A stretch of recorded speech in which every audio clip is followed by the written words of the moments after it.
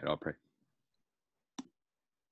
Dear Heavenly Father, Lord, we thank you again for bringing us all together here to study these messages.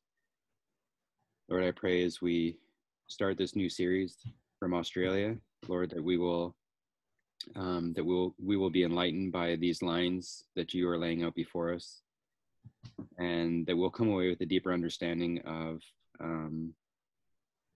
in this particular study, what exactly happened from a spiritual perspective when the shaking began at the end of August this year. I pray that we will see the connections that were made by Elder Tess, and that we will understand these conclusions and exactly why these conclusions were drawn. I pray that we will see that the light of these lines should cast no doubt upon what happened and where we are, but should encourage us for the choice that we've all made to be here right now, Lord, and to continue to follow the midnight cry. Lord, I pray that your Holy Spirit would be here with us now, and to give each one of us discernment and to help us to understand. And I pray, Lord, that you would draw any questions to mind, and that we would be able to answer them. So Lord, I thank you. I thank you for each person here. And I pray for those that might be on their way. I pray that each person will be blessed by this study. In Jesus' name I pray. Amen. Amen. Okay. So I'll start out with the introduction.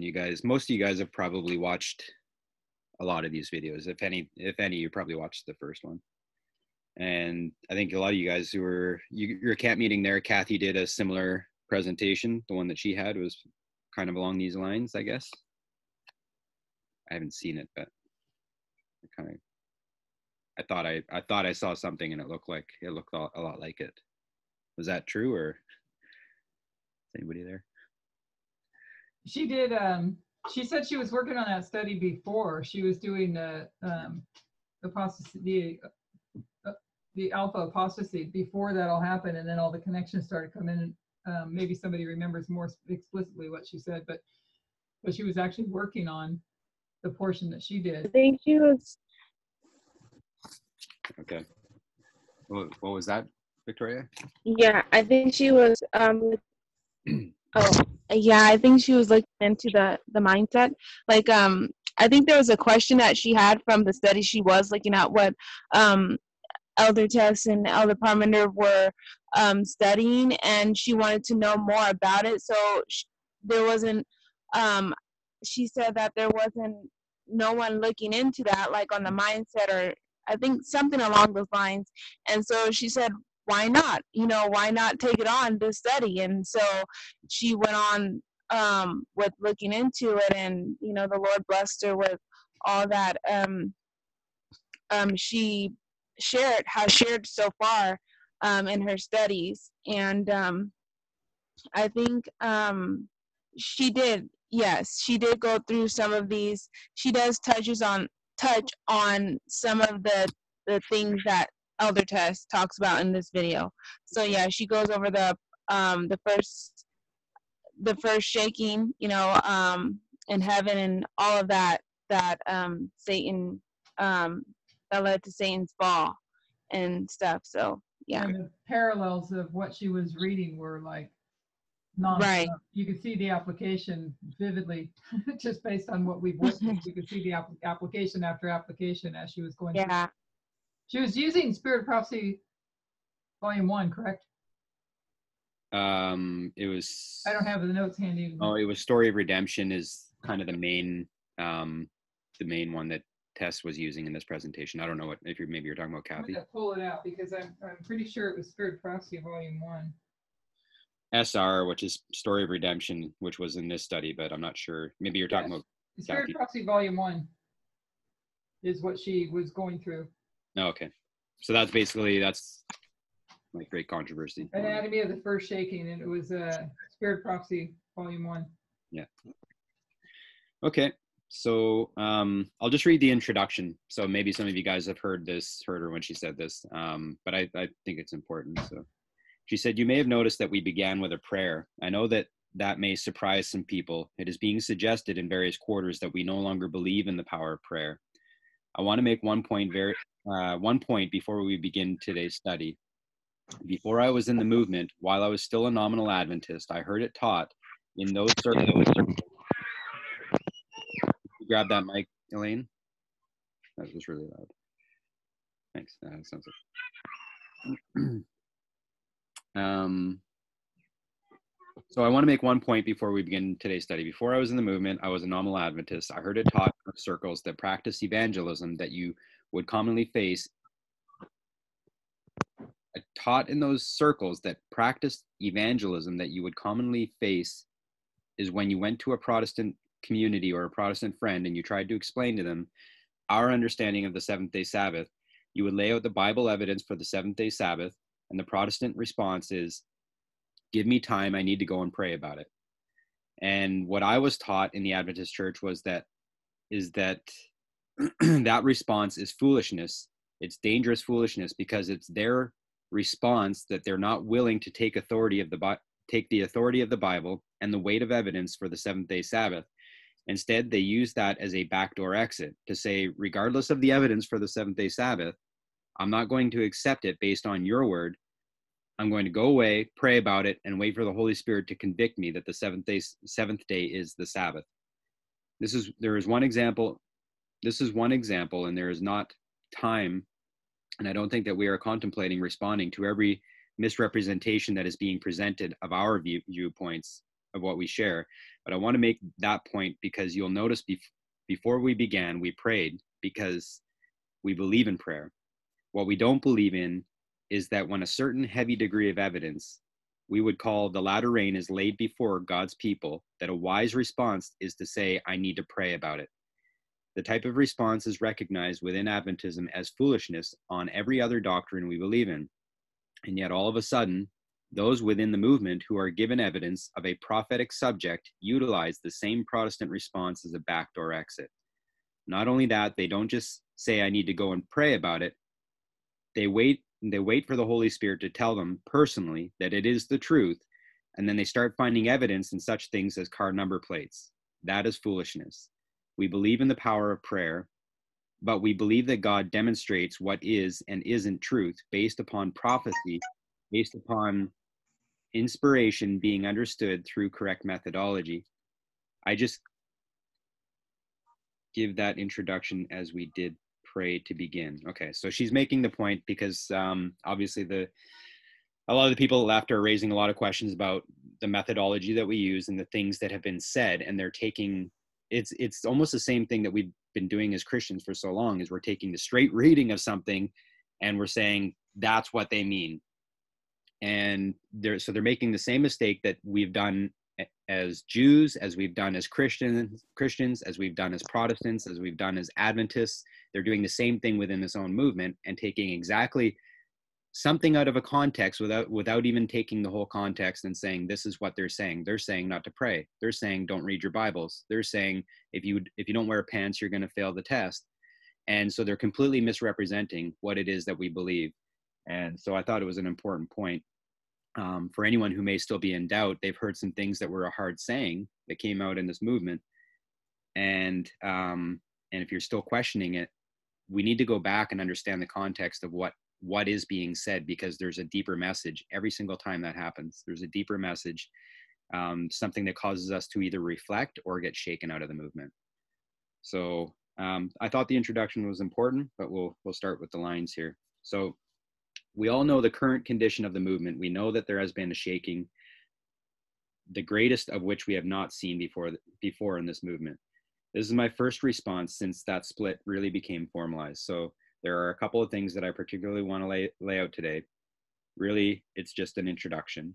I want us to remember, oh, by the way, you guys, you're not going to see the notes on the screen because I'm doing the board work thing again. And I'm still debating whether this works for you guys or not. Probably not. And there's also a lot of spirit of prophecy. So if you guys have been feeling like we've been neglecting the Bible and spirit of prophecy, you're going to get your fill in this study.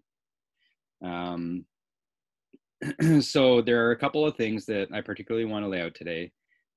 I want us to remember before we begin, not just the current position of the movement where we are, the obstacles currently being faced, but exactly the time frame of when that happened, August 31st. It was a Sabbath. It was the final day of the camp meeting.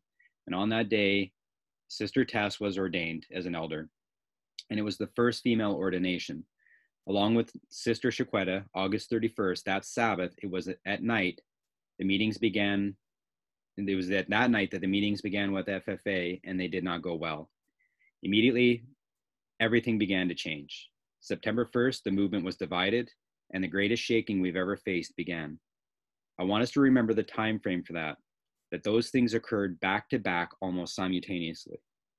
In the German International Camp Meeting, a prophetic argument which laid out in detail, one that has been in development since 2016 at our increase of knowledge, formalized at 2018, but it was laid in stone at the German camp meeting, and that strong prophetic argument was about equality. And you can really see that in two different ways. There was a strong prophetic argument laid out for equality between male and female, and that was put forward on every level of life, function, and duty. Equality between male and female being the first point.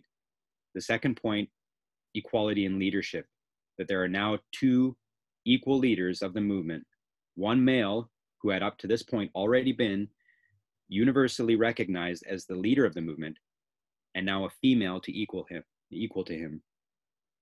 And that is what was put in place with the August 31st ordination. Since then, August 31st, September 1st, events started to occur one after the other that brought us to where we are today. Everyone is aware of the shaking that we are currently in. What became apparent soon after September 1st is that there are now those rebelling against this movement, and what they are doing is really like a game of Jenga. So I don't know who's familiar with that game, but it's a game where you have all these prophetic blocks, and you have all these little wooden blocks, and they're all stacked in different formations, pointing in different directions. And then as a game, each person takes a turn pulling out one block and waiting to see how many blocks you can pull out before the tower collapses. What those rebelling against the movement have been doing is playing a game of Jenga. They're taking a block out at a time and just pulling them out. And what they themselves do not see, I believe that they themselves are not aware of the consequences of what they're doing. They'll make statements such as the following: the lines are correct, but not the application. And then they'll start cutting down that application. And they don't realize what they're doing in taking away the blocks. The entire structure is already collapsing. So even as you follow their progress over the last couple of weeks, as studies are coming out, from what they were saying at the first, they're having to remove more and more of the prophetic understanding. They're backtracking further and further because they're realizing, perhaps subconsciously, that as they remove one block, the tower begins to collapse, and you have to remove another and another and another, and it begins to fall. And they're attempting to use a certain amount of methodology. I want to give one example. We have taught about the events that are currently taking place between Donald Trump and Jerry Falwell and the Christian right within America. And what we've taught is that from 1979 to 1989, you have a 10-year moral majority in that time. And 10 years of the moral majority begins at 79 and it dissolves in 1989. Then you see 1996 and Jerry Falwell goes on a tour of the United States from, I lost my notes. He goes on a tour of the United States. And from before 1979, the Christian right within America had formed a close relationship with the Republican Party. In 1996, that is formalized with Fox News. And 2001, we line that up with the Civil War. Not just the Civil War, we line that up with the history of the 1950s, and we see In God We Trust. The Stones are crying out, and right now the Stones are being called the Dragon Power. But we know that the Stones have been crying out ever since Adventism lost their voice. In 9/11, the Stones are crying out, saying the church and state are coming together. In God We Trust is a national crisis. And then we follow the progression of the Christian right through 2014, 2016, and 2018, leading us all the way up to 2019. And it's not just the prophetic waymarks, it's a story. You can go into 1990. I think that might be the wrong number. Is that the right number? I think it might be the 1990s. 2004, 2005, and 2006, and you can trace one whole story within its context. This is what we call connecting a thread. This is taking a line, so we have our needles. This is what we call connecting a thread. So this is taking a line and connecting it as a thread through all the waymarks and seeing the whole story. And the key is that if you're going to start the thread, the key is that if you're going to start the thread, we recognize the 10-year history before 1989, and if we want, we can take it all the way back to 1798, but that pin that your thread must begin in is 1989. So if we want, we can take it all the way back. Oh, sorry, rereading the line. 1989, the time of the end. So you cannot pick up the thread down in the history of, get caught up there. If we want, we can take it all the way back to 1798, but the pin that your thread must begin in is 1989, the time of the end. You cannot pick up the thread down in this history of 2014, and we begin to say that in much stronger fashion once we started dealing with the world wars. And again, Elder Jeff has claimed that this is a great light, the concept of the opening up of an information war in the information age. When we saw 1989, the big bang of the information age, when we saw that grow and develop into what we now know, that we're already in the history of World War I and World War II, but it must begin at the time of the end, the invention of the World Wide Web. Okay. So claiming to thread waymarks, what is instead being taught is that if we find Hillary Clinton in 1996 and we find her in 2016, and we say that we think she did something wrong in 1996 and we think she did something wrong in 2016, then that we've actually threaded a waymark. That's not connecting waymarks or building any type of story. It has to begin at the time of the end. Then you can start skipping, then you can't start skipping waymarks to build your story. So that's one example of essentially what they're doing in the other movement by backtracking and pulling blocks out. So the point that we're trying to make is that they're playing this game of Jenga. There's a certain amount that they think they can remove and still claim that the lines have been opened up by God. But once you start to dissolve part of it, they themselves do not realize that they must come to the place where they reject all of it. And that's already starting to happen. Perhaps in another presentation, we might go into detail on that subject. All right.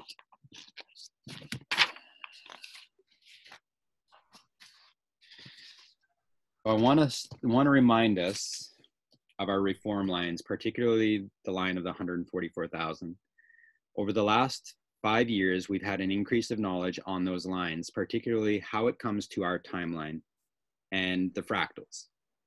If we were to consider that line, we see that it has 5 primary waymarks.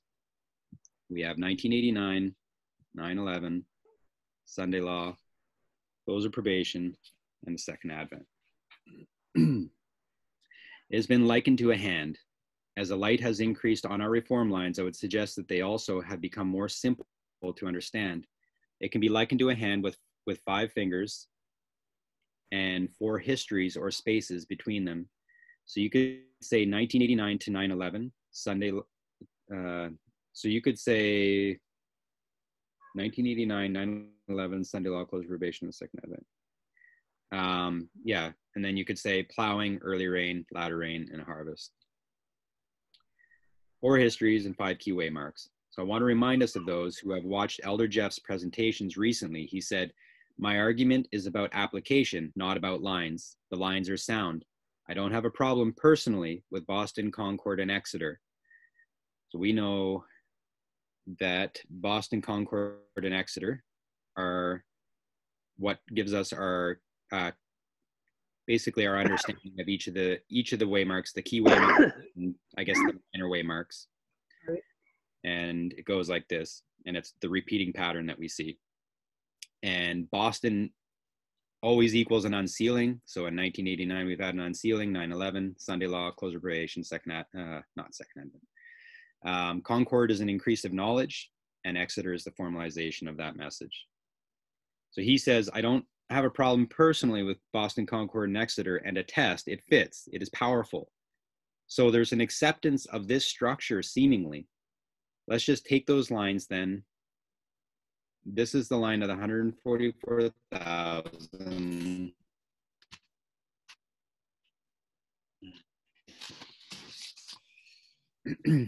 The 5 key waymarks and 4 dispensations, and we say it is the hand of God, the right hand, that brings his scattered people and gathers them. What I want primarily, I want to focus on the history of 1989 to Sunday law. We're going to zoom in on that a little.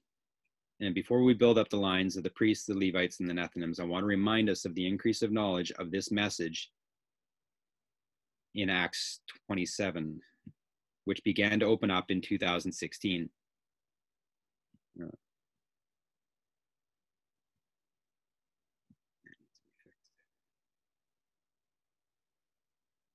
Sorry, there we go. Acts 27 gives us some history, and it also zooms in on this history of 1989 to the Sunday law. And I want us to consider the line of the second ship. It's the ship of Alexandria.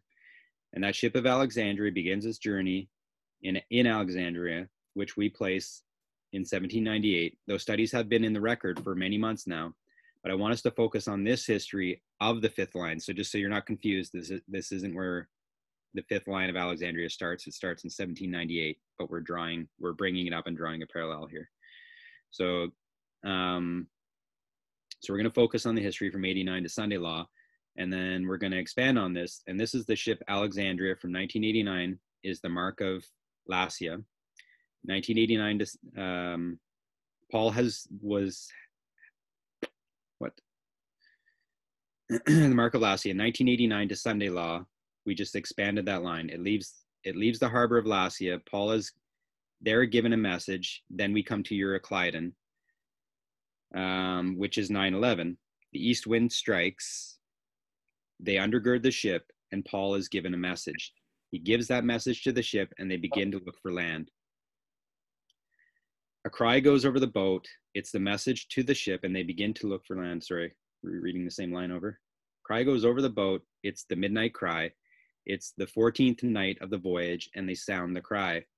We identified that as the midnight cry.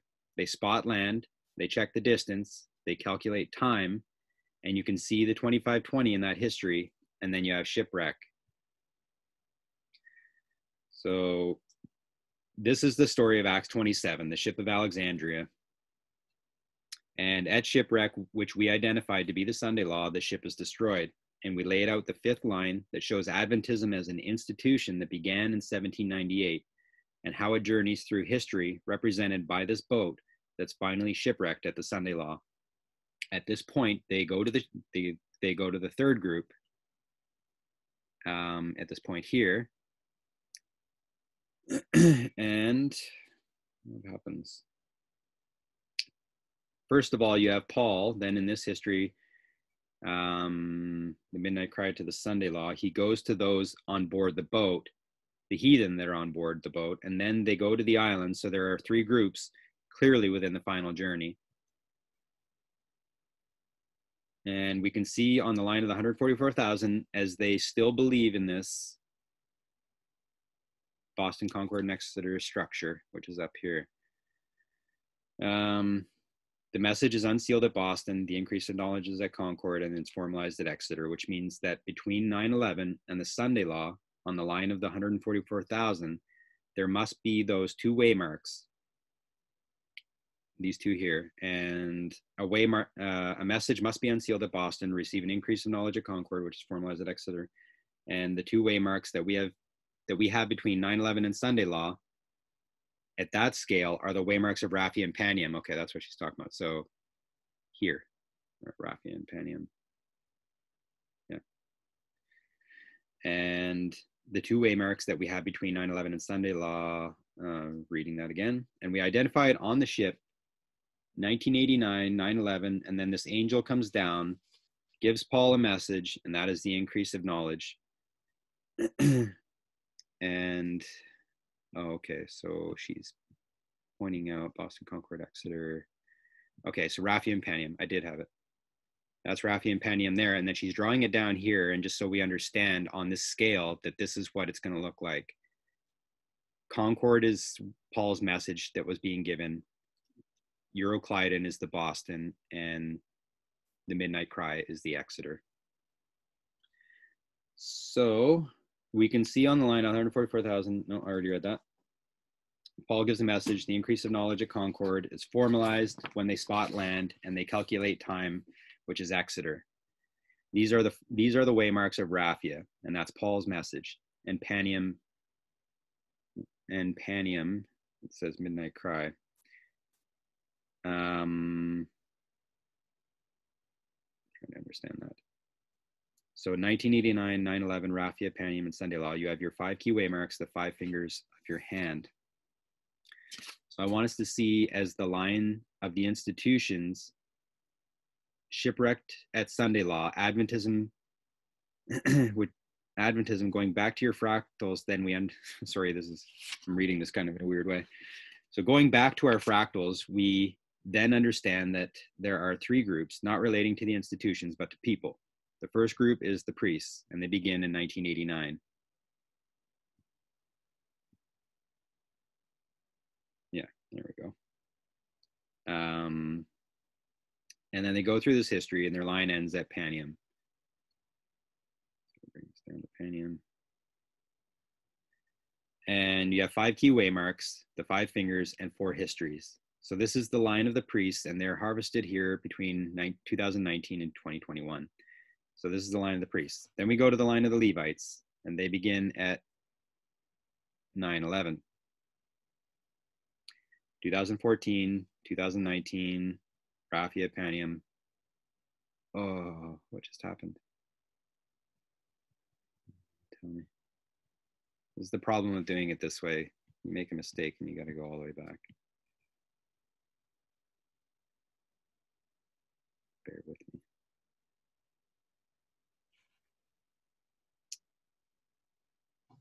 Good high-speed review. Yeah. Talk amongst yourselves. Okay, priests.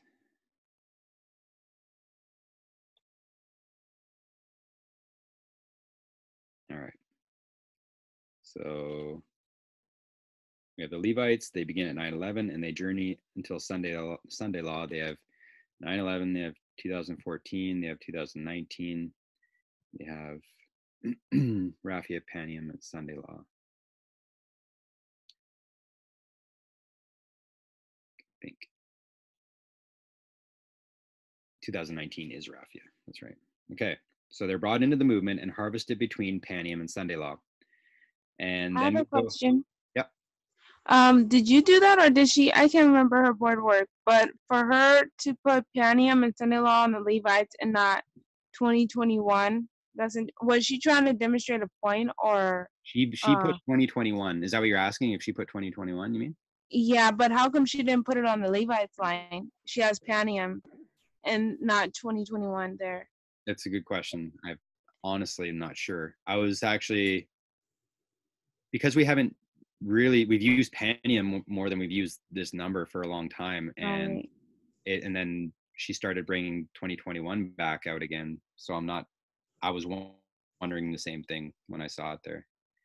Yeah, I'm just wondering, because if she was trying to, put a point there, for her not to continue it on the Levites line. It's fine if she puts 2021. I'm not saying anything about that, but how come she used Panium down there instead of just putting 2021?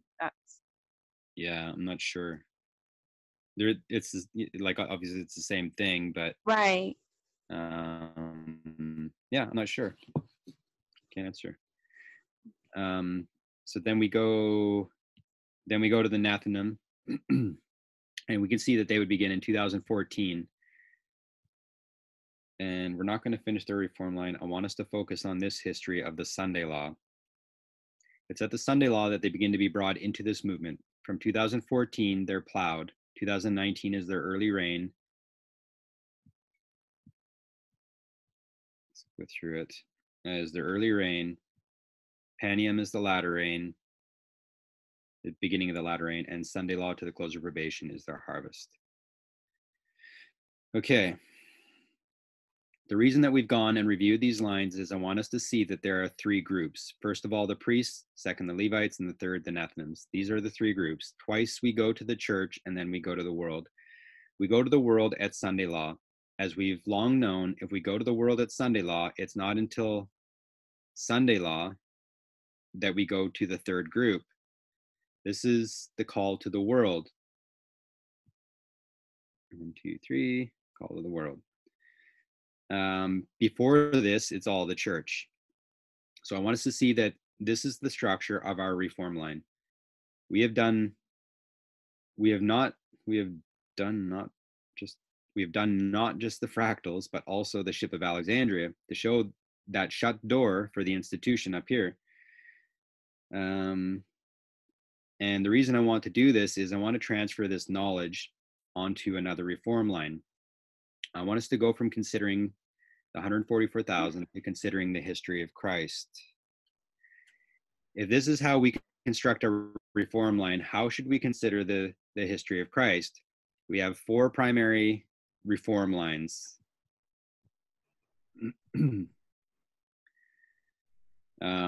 We have Moses and Christ, and this is the Alpha of ancient Israel, and you have an Alpha and an Omega. And then you have a history of failure, and then you have a history of success. So we come to our time, we have the Omega history. You have a history of failure and then a history of success. We come to our line, Omega history. It's the Omega, and it's the history of modern Israel. You have the history of the Millerites, and that's our Alpha, and it ended in failure and disappointment. And then you have the 144,000, the Omega, and that's the success. So we cut these lines here in between that's my spot, the Alpha and the Omega histories, and we overlay them. But the reason I've drawn it this way, the reason why it's been drawn this way is I want us to be able to identify while we have all these different reform lines, the primary example of our history, you could argue from one context above and beyond every other reform line, is the history of Christ. This is the reform line that should above any other be demonstrating to us what ours looks like. It's a primary reform line. We can talk about Moses and the Millerites. They have their special characteristics, but when you look at the context of these reform lines, it's Christ that we're most closely repeating. So when we come to Christ's history, what do we see? How many groups are called? First of all, you have the disciples.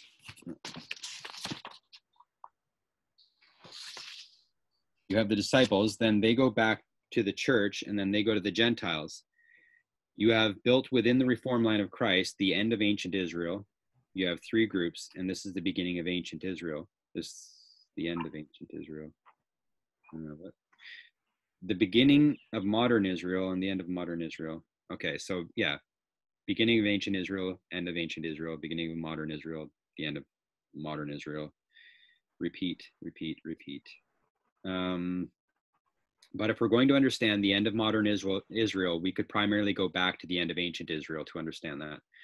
So I want us to take this understanding of the end of modern Israel and transfer it to the end of ancient Israel.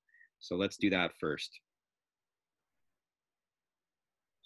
So we understand when it comes to Christ's history, we should expect 5 primary waymarks. So this is the line of the 144,000 over here. I just want to call this modern Israel. And to understand that, I want us to consider the end of ancient Israel. And we should expect 5 primary waymarks. We understand the time. We should expect 5 primary waymarks. We understand the time of the end as being the birth of Christ. Baptism, which lines up with 9/11. Then I want us to consider these 3.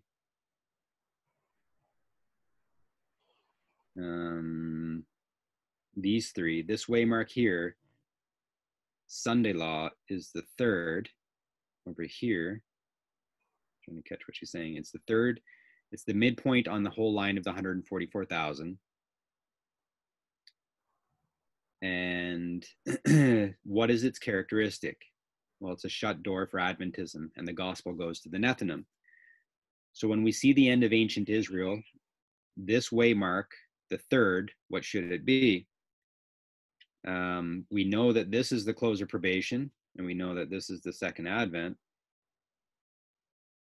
The history of the Sunday law to the second advent, I want us to put aside for one moment. It's this history I want us to focus on between 1989 and the Sunday law.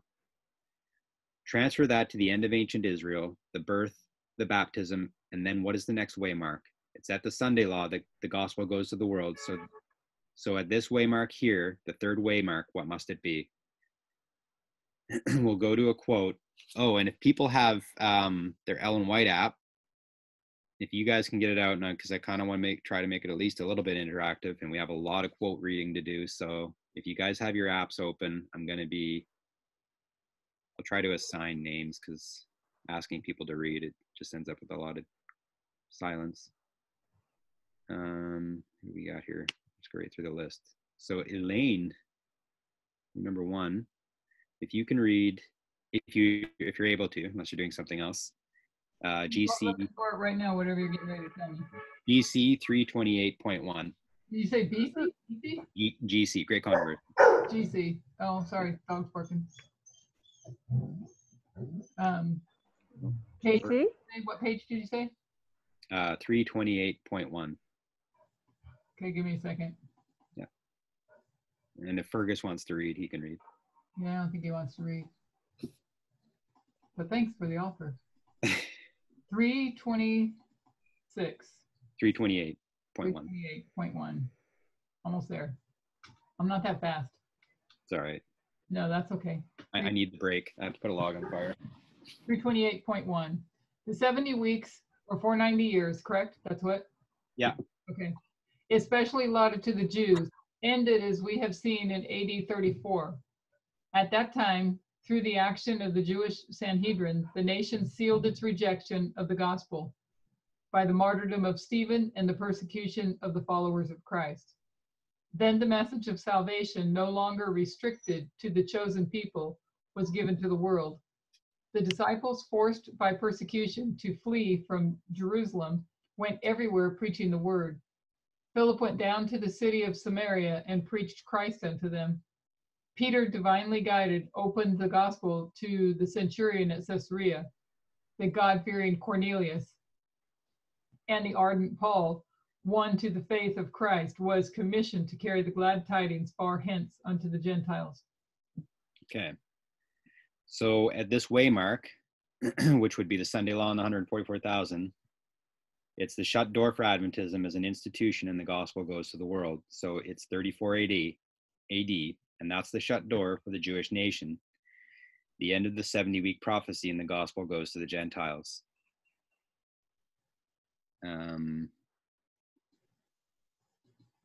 Does anyone have a problem with this reform line so far?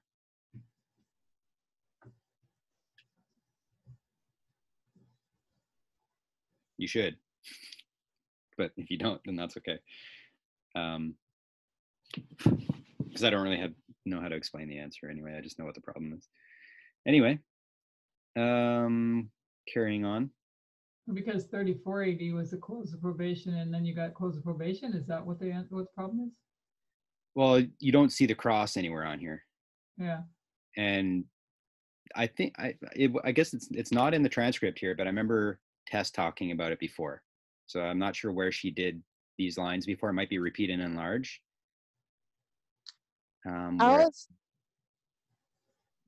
What's that? Sorry, I was thinking about that. Yeah, I was thinking about where's the cross in there. But would it be never mind, I'm not gonna say it because yeah, I'm not gonna say it. All right. So my understanding is, and I'm not going to explain it very well, but this is one way of looking at it, is that it's a story.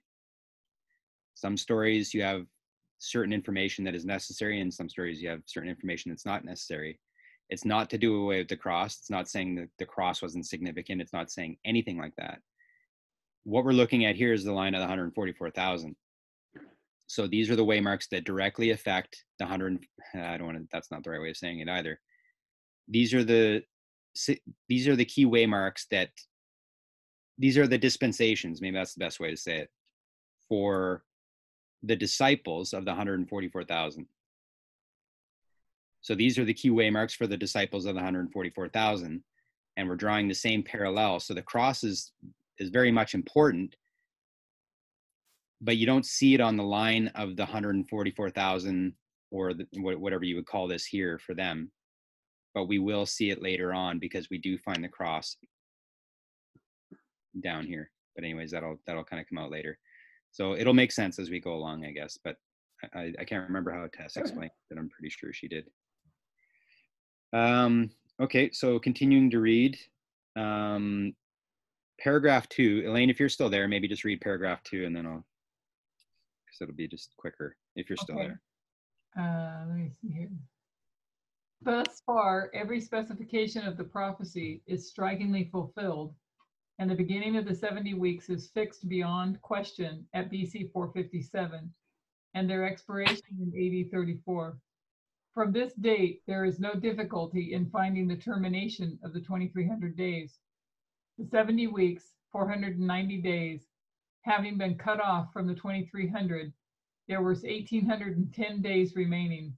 After the end of the 490 days, the 1810 days were still to be fulfilled from AD 34.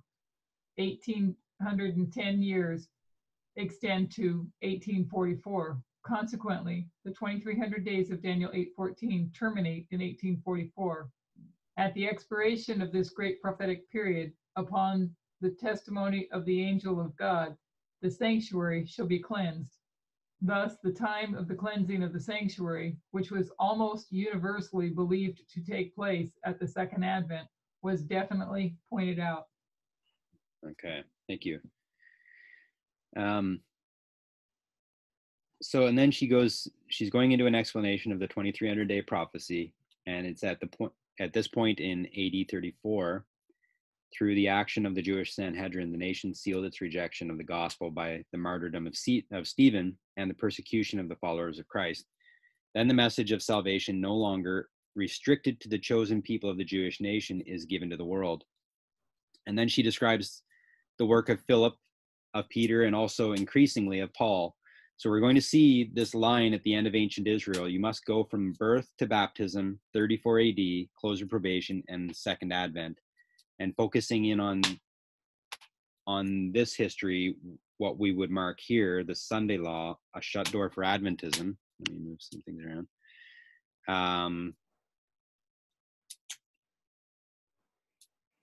I keep losing myself in the notes.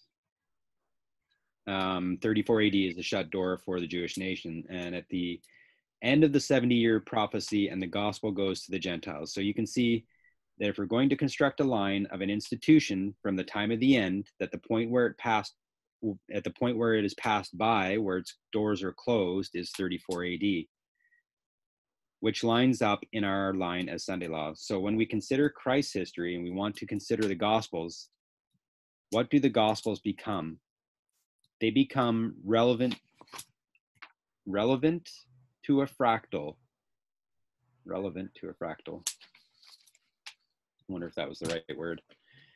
Everything that we have written within the Gospels, which regards the work of Jesus, the cross, the resurrection, and Pentecost, they must be primarily describing the experience, those fractals of the first two groups.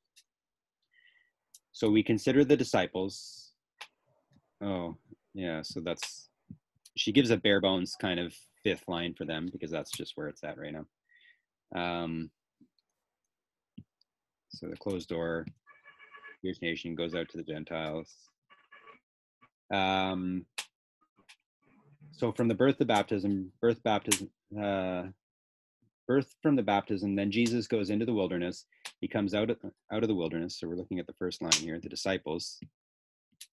Birth, baptism, Jesus in the wilderness. And then he begins his work. And his work from here at the baptism to the cross or the close of probation, the test is the cross.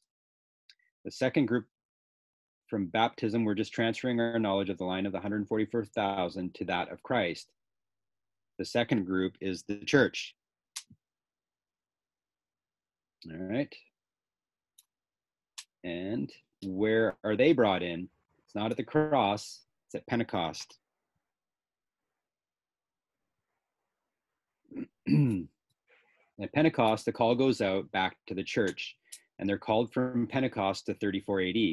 The Levites in this history, the second call to the church from Pentecost to 34 AD, and then the third group, as Ellen White lays out for us, they begin to be called from 34 AD. The gospel goes to the Gentiles.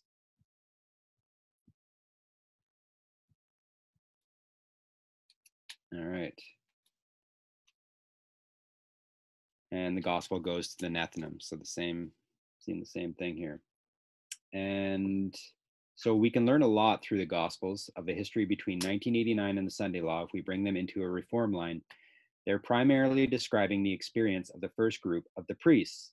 So when we come to the history of the cross in its primary application is which way mark for us, for the group. For the first group, it's their test. For the disciples in our time, 2019, it's the test for the priests. The cross and its primary application becomes 2019 or raphia. We can revisit these reform lines and learn a lot from them. I'm wanting to highlight particular points so I can make my point. This is really just the introduction. So the cross, the test for the priests. Where are we at here? Down here. Test for the priests. So question, prior to the cross, there's a cry, isn't there? And what do we call that on the reform line? On their reform line, gotta catch up. They call it the triumphal entry. And this is the work of Jesus from 2014 to 2019, the work of Jesus to the cross. In here, there's a waymark that we associate with the midnight cry. And that is the triumphal entry.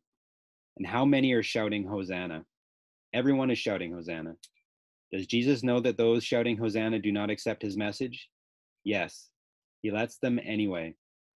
He had lost people all through this history. He lost the 70. Various had fallen away. But for the reform line of the disciples of that first group, when is their largest shaking? When is their great shaking? The great and final shaking of the first group called, is that before or after the close of probation? It all happens before. The division between those who believed his message and those who didn't occurred before the cross, not afterwards. It's because the cross that you have the rebellion of, because it's before the cross that you have the rebellion of Judas and those who fled. I was wondering about that. Maybe I'm not super familiar with those who fled at the time of Judas. Does anyone know anything about that? Say that again. The way she kind of worded it, she says it's before the cross that you have the rebellion of Judas and those who fled. Was she talking about the 70? And I don't even know that I understand the 70 that fled. Not the 70 was before. The 70 is before. The 70 is John 60, John 6:66, right? Okay. Yeah, Is that she's correct? talking about the rebellion of Judas and what he did, and then when they scattered at the time, isn't it that she's talking about that of Judas rebellion and going to the Pharisees and turning and betraying Christ, and then when the 12, I mean sorry, the 11 scattered, um as when they went to go take Jesus, when they captured, I don't know how to put it, for lack of word, captured Christ and went to try him and ultimately kill him. But yeah, they scattered at that point. So I don't know. I think that's what she's referring to. Gethsemane. Yes, thank you, Gethsemane. That's exactly what happened at Gethsemane. So, Yeah. so you mean that who fled at Gethsemane? You mean after he was taken captivity? Is that what you're talking about? No, it was at that point where they run, they run, the Romans come, Judas betrays Christ, Judas turns, he greets him with a kiss, and then all of that situation where they kind of fall back and all of that, and then they eventually just they say who's Christ, and they take him. Yeah, that's so you are saying it was after he was taken captivity, right? After Jesus was taken captivity and they scattered. Right at that point. So yeah, it was kind of like after, but it was like right there, right at that point. Yeah, that's what I mean. Yeah. Okay. So the rebellion in this history occurs before the close of probation, not afterwards. It's before the cross that you see the division already manifested between those who do and do not believe his message. I want us to consider this in more detail. If we are currently in, and I think we can demonstrate that quite firmly, the last great rebellion, where can we go to understand that rebellion? If it's the last for the priests, where can we go? We go to the first rebellion, and it's the first rebellion that'll teach us of it.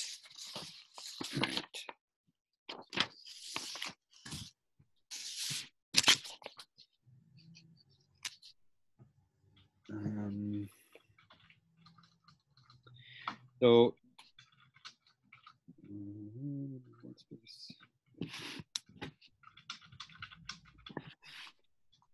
lost my spot. And there's a spider trying to attack me, so it's annoying. Okay, so what are we going to do now? We're going to put some elements of it down here. I want us to keep that concept in our mind. So I'll erase, blah, blah, blah. She's erasing the board. So when we lay out the three groups,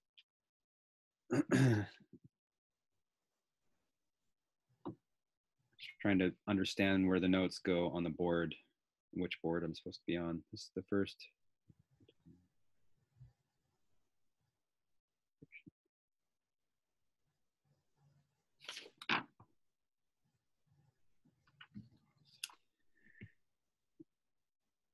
Okay. Might have to skip through some of this. It's kind of confusing. Okay. No, I'm going to read that. Okay, so when we lay out the three groups, this is the first, Raphia to Panion, the second Panion to Sunday Law. I'm not sure what board she's on, so you might need to ignore what's on the screen right now. The third, Sunday Law to the close of probation. The third are characterized by the Nethinim or the Gentiles. So when we combine those two lines, we know that this is the mark in 34 AD. If that's 34 AD, we can go back to see the beginning of probation. Sorry, you guys. I'm just trying to figure out where I'm at. So anyway, she's just talking about, she's going over the line again. And then she says, we've seen that in this history that you can mark the triumphal entry. So maybe I'm supposed to be on the screen. Yeah, okay, so she's overlaying it with the priest line here.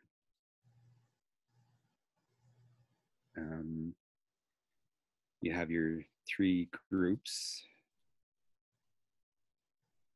You have 34 AD, you have Pentecost, and you have the cross. And then she says, very few are understanding and accepting his message. And then you come to the cross.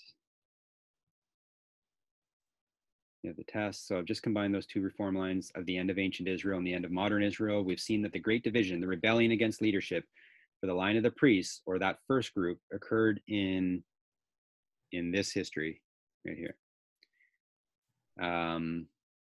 Before the cross, when Judas leaves the table and the disciples run away. If we're going to understand the last great rebellion, we need to go to the first rebellion, and I want us to consider that. So we're going to go through some quotes now and lay out what that actually looked like, the rebellion in heaven. And we're going to begin with the story of redemption, page 13.1. So it's SR 13.1, and I'm going to pick somebody. Who's next? Chen Yuleng, are you with us tonight?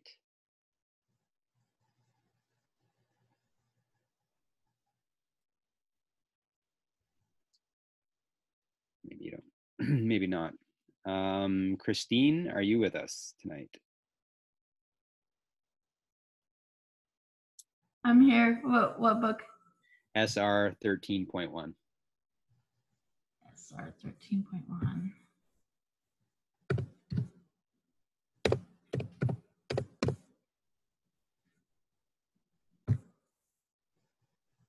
Okay, does it start with Lucifer in heaven? Yep. Awesome. Okay. Lucifer in heaven, before his rebellion. Oops. Hold on, we're gonna have technical difficulties. Are you guys hearing feedback? No, it sounds good. Okay, great. Lucifer in heaven, before his rebellion, was a high and exalted angel, next in honor to God's dear Son. His countenance, like those of the other angels, was mild and expressive of happiness.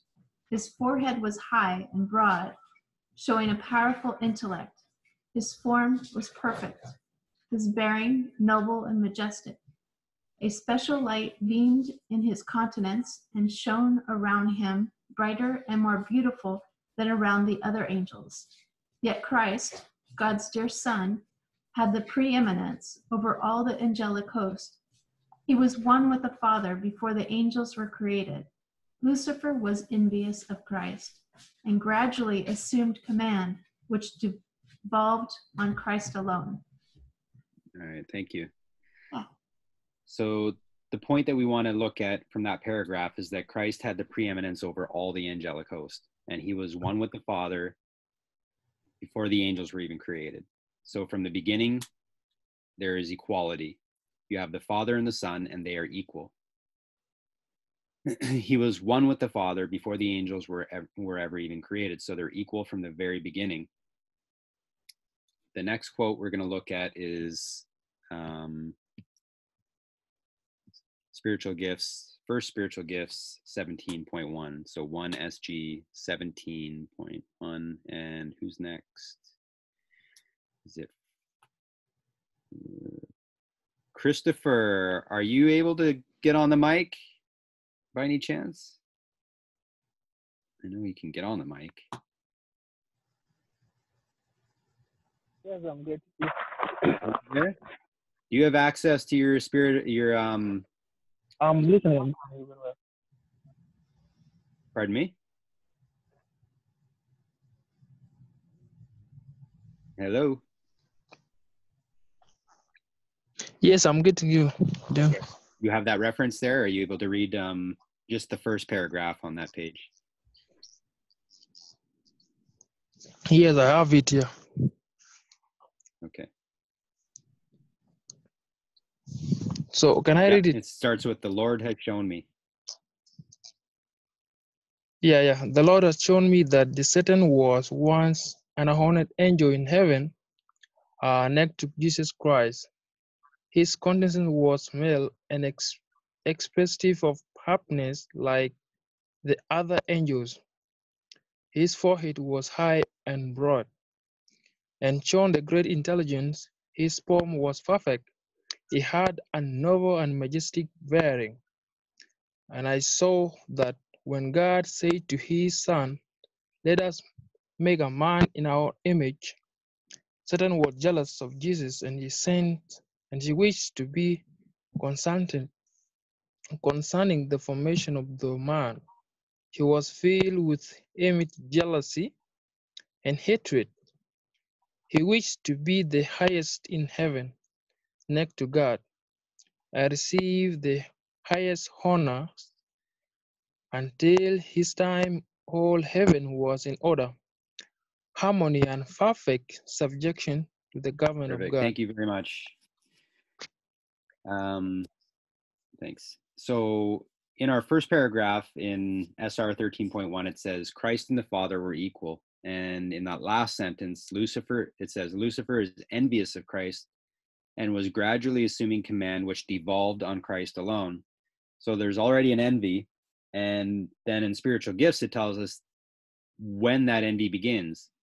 It says, until this time, all heaven was in order, harmony, and perfect subjection to the government of God.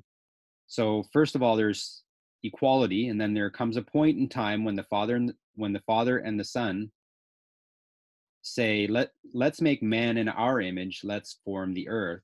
And he brings Jesus into a private relationship with himself regarding the future work. And all of a sudden, Satan goes from this harmonious existence to one of increasing jealousy and envy. So, on the screen here. Okay. So there we have here harmony. We have a secret meeting. Okay. So Satan goes from a harmonious existence to one of increasing jealousy and envy. So this is the harmony, and then this is the secret meeting. And is it really a secret? Well, everyone can see what's happening. They can see that the Father and the Son are working as equals, and Satan doesn't know why he has been left out of that partnership. And he begins to feel jealous, so this harmony begins to be corrupted. The Father and the Son begin to make plans. They begin to work together. And the working together is obvious for all of heaven. We said the Father and the Son are equal. Sorry. We said the Father and the Son are equal. Does Satan know that they are equal all the way back here?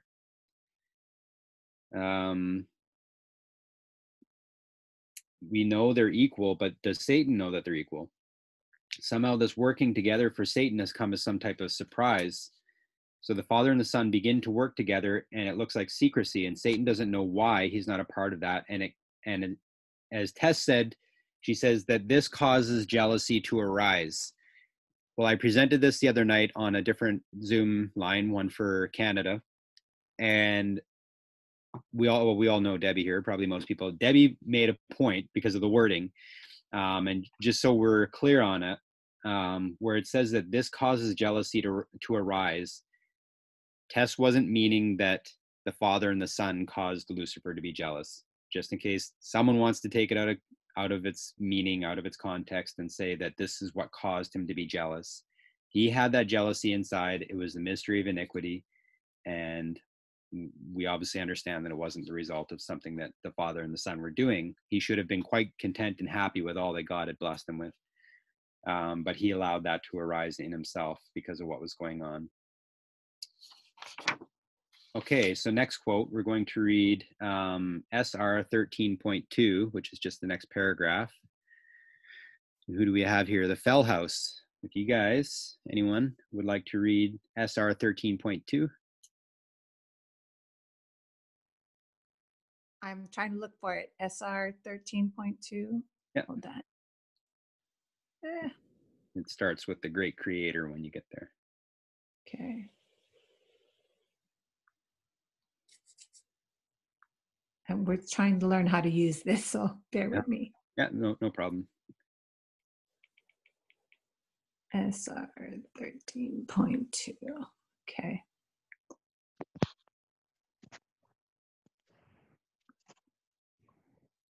The great creator assembled the heavenly host, that he might, in the presence of all the angels, confer special honor upon his Son. The Son was seated on the throne with the Father. and the heavenly throng of holy angels was gathered around them. The Father then made known that it was ordained by himself that Christ, his Son, should be equal with himself, so that wherever was the presence of his Son, it was his own presence. The word of the Son was to be obeyed as readily as the word of the Father. His Son he had invested with authority to command the heavenly host. Especially was his Son to work in the union with himself in the anticipated creation of the earth and every living thing that should exist upon the earth. His Son should carry out his will and his purposes, but would do nothing of himself alone. The Father's will would be fulfilled in him. Okay, thank you. You're welcome. And I'm just going to read a small part of the next paragraph. It says, Lucifer was envious and jealous of Jesus Christ. Yet when all the angels bowed to Jesus to acknowledge his supremacy and high authority and rightful rule, he bowed with them, and his heart was filled with envy and hatred. So the envy and hatred had already begun to grow in Lucifer from the secret meeting, from when the Father and Son had begun to work together in plain sight of the heavenly host. And Christ had been taken into special counsel of God in regard to his plans, while Lucifer was unacquainted with them. He didn't understand, neither was he permitted to know the purposes of God, but Christ was acknowledged sovereign of heaven, his power and authority to be this. Am I reading another quote here? Looks like I am. Lucifer, okay. Christ was acknowledged as the sovereign of heaven, his power and authority to be the same as that of God himself. Lucifer thought that he was himself a favorite in heaven among the angels. He had been highly exalted, but this did not call forth from him gratitude and praise to his Creator. He aspired to the height of God himself. He glorified in the loftiness. He knew that he was honored by the angels. He had a special mission to execute. He had been near the great Creator, and the ceaseless beams of glorious light enshrouded the eternal God. Enshrouding the eternal God had shone especially upon him. He thought how angels had obeyed his command with pleasurable alacrity. Were not his garments light and beautiful? Why should Christ thus be honored before himself? And SR 14.2 says, he left the immediate presence of the Father, dissatisfied and filled with envy against Jesus Christ. Concealing his real purposes, he assembled the angelic host. He introduced his subject, which was himself. As one aggrieved, he related the preference God had given Jesus to the neglect of himself. He told them that henceforth all the sweet liberty the angels had enjoyed was at an end. For had not the ruler been appointed over them, to whom they from henceforth must yield servile honor? He stated to them that he had called them together to assure them that he no longer would submit to this invasion of his rights and theirs, that never would he again bow down to Christ, that he would take the honor upon himself, which should have been conferred upon him, and would be the commander of all who would submit to follow him and obey his voice. There was contention among the angels. Lucifer and his sympathizers were striving to reform the government of God. They were discontented and unhappy because they could not look into his unsearchable wisdom and ascertain his purposes in exalting his Son and endowing him with such unlimited power and command. They rebelled against the authority of the Son. All right, and then if someone would like to go to 7 BC 973.4, who am I going to pick? The Flucus family. Whoever's on that one. A couple. No, they got one. Okay, 7 BC what again? 973.4, and then when you get there, let me know, and I'll tell you where in the paragraph because it's only the last half. 973.4. Yeah. 7 BC. Okay, I'm here. Okay, so in the middle of the paragraph somewhere, you're going to find, it's going to say the influence of mind on mind. You start there and go right to the end. The influence of mind on mind, so strong a power for good when sanctified, is equally strong for evil in the hands of those opposed to God.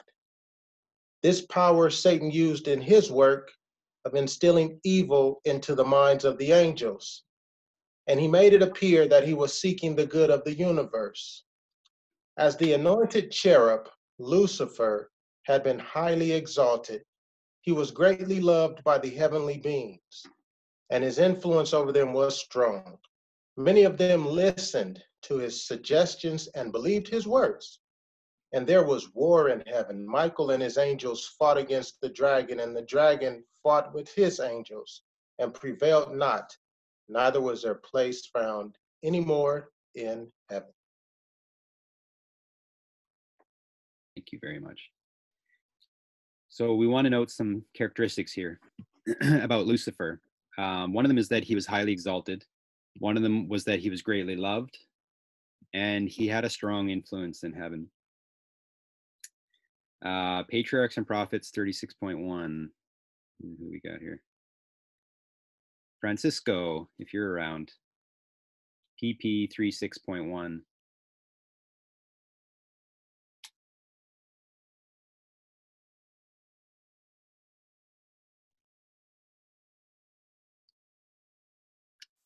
Sorry, I can't find the mute button. Tell me again, what was that? 36 point, PP 36.1.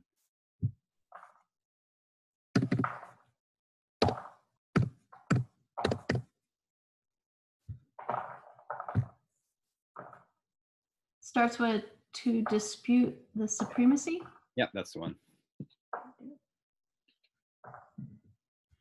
To dispute the supremacy of the Son of God, thus impeaching the wisdom and love of the Creator, had become the purpose of this prince of angels. To this object he was about to bend the energies of that master mind, which next to Christ was first among the host of God. But he who would have the will of all his creatures free, left none unguarded to the bewildering sophistry by which rebellion would seek to justify itself. Before the great contest should open, all were to have a clear presentation of his will, whose wisdom and goodness were the spring of all their joy. All right, thank you. Thank you, Francisco.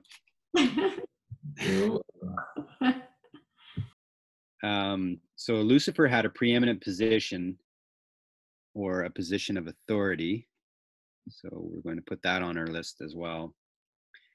And just to recap, the Father and the Son are equal at this point in time, but it's hidden. It's hidden all through this history here. And up until God makes the proclamation. And before angels were created, they were before the angels were created, they were equal. There is harmony through this history, as the angels do not yet realize, as Lucifer doesn't yet realize the position of the Son. The harmony begins to be disrupted once it becomes visible that they are working together in plans and operations that Lucifer is not permitted to enter into at the secret meetings. This begins to create jealousy in his heart. And it becomes to the point where the Father decides it's time and is going to make a proclamation that Jesus is equal with himself and in authority over the angels. So now you have, at this point in time, the ordination, and you have two leaders in the movement. Going back to SR 15.2, I'll give this one a read. If someone wants to prime up for SR 16.2, whoever the next person who we got. Jackie, if you can prime up for SR 16.2, and I'll let you know. Well, I'm on my phone. It's hard for me to get to that quote. Okay. Yeah, with the app. Thanks. All right, I'll just read through the two then. So we have SR 15.2. So those that are siding with the Father and the Son are trying to reason with him now in this history after the ordination. They're trying to convince Lucifer and the angels siding with him. They say, "Isn't it clear now? Couldn't you have seen that there was already this equality? Couldn't you have already seen?" Oh, this isn't even the quote. "Couldn't you have already seen they were equal? Why is there such a surprise now? To them, it's also new knowledge, but they can see it makes sense. And the position of Lucifer is no less profound than it was before." So she's talking about the angels that were accepting it. And SR 15.2 says, "They urged that Christ receiving special honor from the Father in the presence of the angels did not detract from the honor that Lucifer had heretofore received. The angels wept.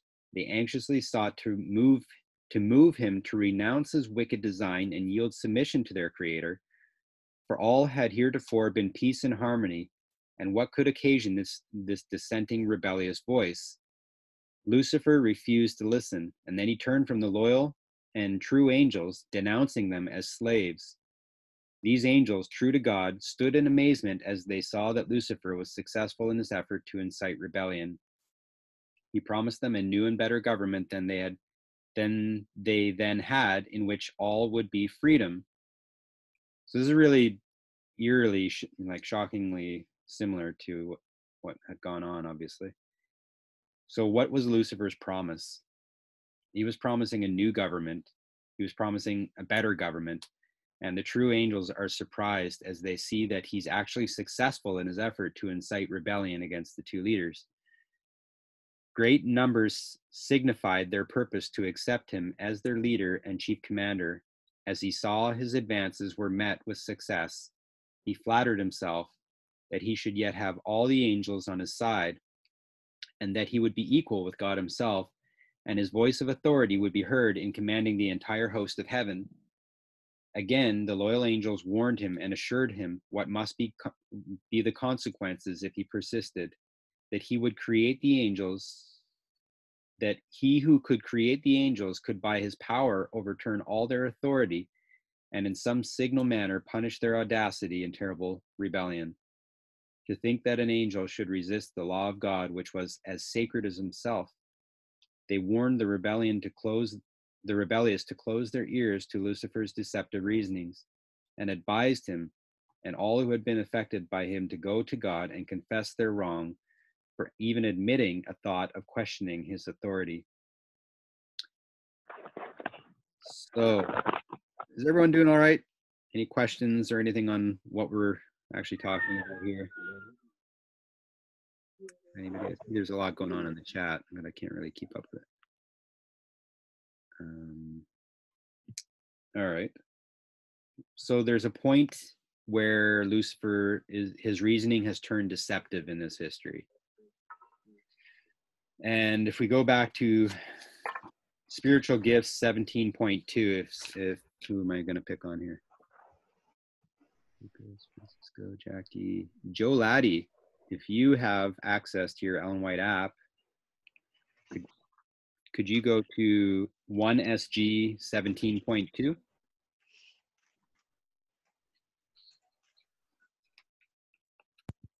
Okay.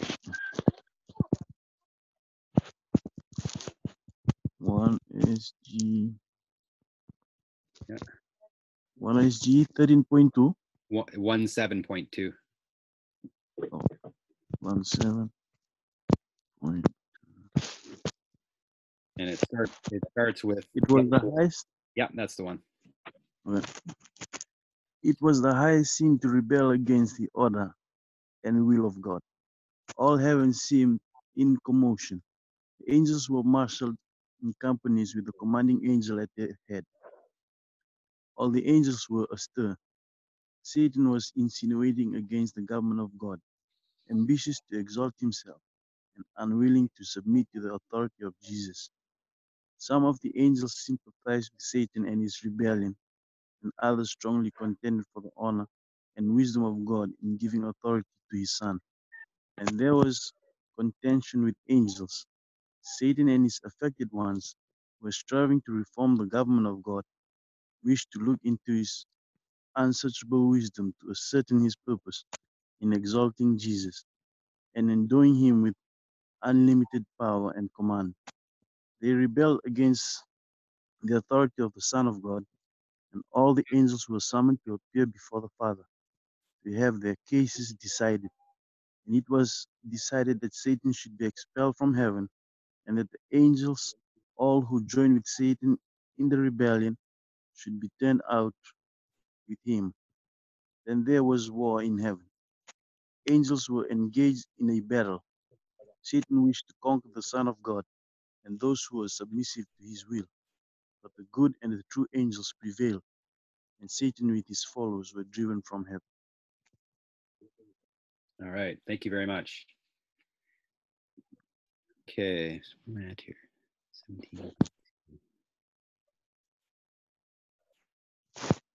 Okay, so we have rebellion. So we have an organization that's going on. And so who were they really rebelling against? Were they rebelling against the Father, or were they rebelling against the Son? Anyone have an opinion? The Father. Wrong. That's what everyone said in the last group. So they're actually rebelling against Jesus because they had no problem with the authority of the Father. It was when the authority of Jesus came in and the equality came in, that's where they had a problem. And you can draw that parallel. We'll see that a little bit later on as to what happened in the movement. But wouldn't that still be the Father because the Father chose Jesus? So wouldn't it ultimately still be the Father? No, because they're rebelling against the decision that the two were co-equal, and you can see the jealousy of Lucifer was towards Jesus, not anger against the Father, because he wanted to be the equal with the Father, so he wanted to be where Jesus was. Okay. Because he just saw Jesus as one of the angels, right? You may have already said that. No, I didn't say that, but that's an interesting way of saying it. Well, that's what Sister Kathy McGraw's presentation brought out, that why they call him Michael the Archangel, because from the perspective of the angel, and I don't know if you mentioned this, I apologize because I was doing a couple things on the side here, but he was the one that was over the throne with Gabriel, because that question has come up before, and it came up in rescue. Is if Gabriel replaced Lucifer, but there's two angels over the ark, who's the other angel? And it was Michael. And so he was equal with Lucifer. And he didn't know prior to that the Father and Son were distinct. You know what I'm saying? Because he was at the level with the angels, among the angels, just like he came at the level among us. Mm-hmm. Oh, that's a really interesting point. I was almost going to dispute it, but you made a pretty good argument. Well, it was really fascinating because it really settled a lot of things in my mind. That's what caused the jealousy, because he was side by side with Lucifer. He was the archangel, the head angel. They knew him to be the head angel, but they didn't know until after the secret meeting that he was different than them. And that's where the jealousy came in. So I think that, like, people have a problem with this idea. For one thing, Adventism is one of the only groups of people that believe that Michael the Archangel was Jesus, because they have a problem. They think that we have these preconceived ideas about angels. And so one thing, I know that the argument that when I came into the Adventist church is that archangel means chief of the angels. It doesn't mean necessarily that he was an angel. But now we have a whole different understanding what an angel means. We know that in heaven there was cherubim and seraphim, but angel means a messenger. Yeah. And so an angel doesn't mean you have wings and everything like that. Because the Father has wings, and I assume Christ or Michael the Archangel had wings, and they all looked probably very much alike, except the one distinction though is the covering cherubs had 6 wings, didn't they? I couldn't hear what. I think so. That's Yeah, it. because they covered their feet, they covered their eyes, and then they reached over the throne. Might be in Ezekiel too, but it's in Isaiah. Yeah. So interesting, like when you think about what these heavenly beings all look like. But our idea of angels is, especially if you're not a Christian coming from the world, it was definitely a lot of preconceived ideas, because you just see pictures of angels and and you just see all the kinds of things that kind of mess up your idea. And I think most of Christianity kind of hangs on to that, and so they have a hard time accepting Michael being Jesus. But it's very interesting that he was the other covering cherub. When you think about it, that does make a lot of sense. Yeah, it kind of seemed to answer a lot of questions for me. Yeah, like the equality that Ellen White's talking about here, or the seeming equality between Lucifer and Jesus, that the two of them were. It's almost like he viewed that the two of them were equal, and the Father was on high. And then the jealousy came when he realized, oh, wait a minute, this other covering cherub, like out of the three of us, I'm the one that got left out. Yeah. It's almost. And that's why he didn't have a problem with the Father. He had a problem with Jesus, because Jesus was the one that he thought he was equal to Jesus, and the Father was above them. But then it turned out that he was the one that was lower than the two of them. Man, it's almost like my human nature is telling me to feel bad for him in a way, because he got left out of that. But we have to understand that they were equal. The Father and the Son were equal from the very beginning. And Lucifer was endowed with the greatest everything, like he had everything, and he should have been praising God for what he had. But instead he was seeing someone who had something more, and was looking. It's like you're looking into your neighbor's lawn, right? You're looking over the fence at your neighbor's stuff, and you're saying, oh, I wish I had all that stuff. And right behind you have a family, a house, 2 cars in the garage, and all that. Yeah. So yeah, anyway, so the Father and the Son. You guys haven't watched Sister Kathy's presentation, that first one. That's where she went through this as well, and some of that stuff came up. Yeah, might have to have a look at that sometime. All right, so the Father and the Son were equal before the angels were ever created. There's harmony in heaven, but during this period of harmony, Lucifer does not realize that Jesus is in the position above himself, and that the Father and the Son are equal, until they start working together in a way that he can't discern, and he isn't invited into this work. So this is obvious for the heavenly hosts, but they do not understand yet the equality, and jealousy begins to arise. It comes to a point in time where God decides that he's going to make it official. He's going to make a proclamation so all the angels understand this equality, and he makes the pronouncement that the Son is equal to himself, and his voice is as equal in authority to the voice of the Father. And out of this comes rebellion, and now it's all in the open. And it's no longer a secret hidden in the heart. The rebellion is open, and all of a sudden there's a division that occurs, and there's 2 groups of angels that are forming, and there's a war in heaven until the point where they are cast out. So, Lana, if you have your app, can you go to Desire of Ages 21.3, DA 21.3?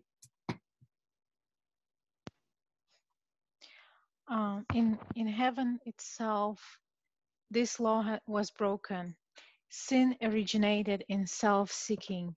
Lucifer, the covering cherub, desired to be first in heaven. He sought to gain control of heavenly beings, to draw them away from their Creator, and to win their homage to himself. Therefore, he misrepresented God, attributing to him the desire for self-exaltation. With his own evil characteristics, he sought to invest the loving Creator. Thus he deceived angels. Thus he deceived man. He then led them to doubt the word of God and to distrust his goodness. Because God is a God of justice and terrible majesty, Satan used them to look upon him as severe and unforgiving. Thus he drew men to join him in rebellion against God, and the night of woe settled down upon the world. Thank you. So what is Satan doing with his deceptive reasoning? He's saying that it's God who is exalting himself. It's God who is preaching self-exaltation, therefore, or practicing self-exaltation. Therefore, he is misrepresenting God and attributing to God the evil characteristics that belong to him, Lucifer. So this is the first great rebellion. And coming to our dispensation, we understand that the great rebellion that precedes the cross, which is 2019, is currently underway, and that's the great division. Just like in the history at the end of ancient Israel, now in the history at the end of modern Israel, the division occurs before the close of probation, not afterwards. So we come into our dispensation, and we have come into our dispensation from 2014. That's across down there.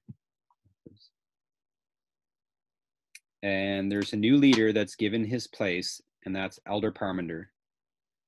And does anyone have a problem with that? Once that begins to be taught, Tess says that she's been teaching this, that Elder Parmenter has been the leader of the movement from 2014 for months now, many months, really since at least the beginning of the year. And there's been no opposition to that teaching. No one had a problem. All was relative harmony. And from 2014, there's harmony. Until one point in time when he begins to work with someone else. And that's October of 2018.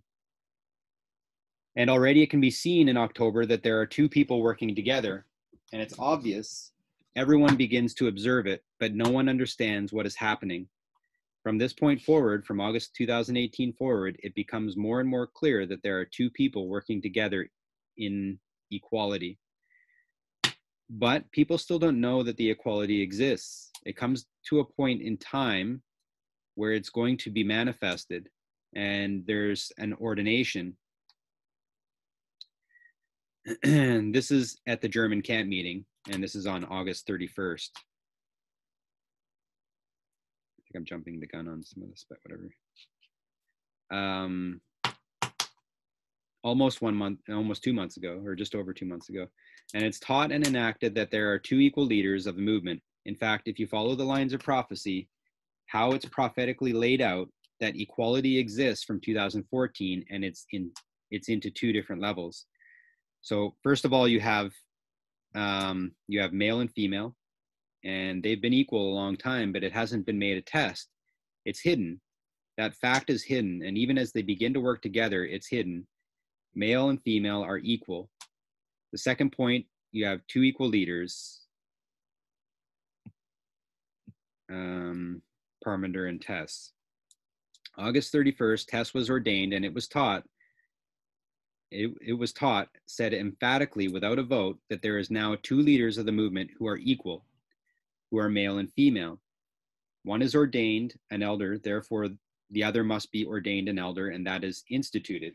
August 31st, that ordination occurs, and Sister Tess, or Elder Tess, was not alone in that ordination. Elder Chiquetta was also ordained as an elder as relating to the United States. She was ordained alongside Elder Tess on August 31st on the Sabbath. And the Sabbath closes, and they're going to their first meeting with Future for America, and everything immediately begins to turn. The night of that ordination, everything begins to break apart. The next day, on September 1st, everything split. FFA leave the venue, and it all begins to be enacted. The employees begin to be fired. The bank accounts begin to be shut down. Passwords are changed, and the split has occurred. You have two groups, two movements forming. Why is it that throughout all this history, Parmenter's leadership is not challenged? In April, his leadership is not challenged. In June, his leadership is not challenged. Everyone's okay with it. They're okay with Elder Parmenter, but it gets to a point that there's something occurring that they're not okay with.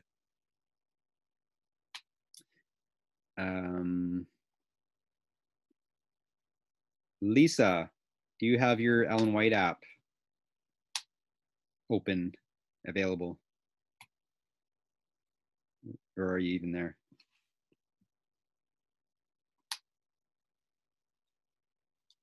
No. Okay, Susan, I know you're there. Yep, I'm here. Okay, can you read SR 16.2?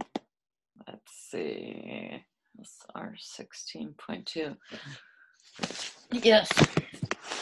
Many of Lucifer's sympathizers were inclined to heed the counsel of the loyal angels and repent of their dissatisfaction and be again received to the confidence of the Father and his dear Son.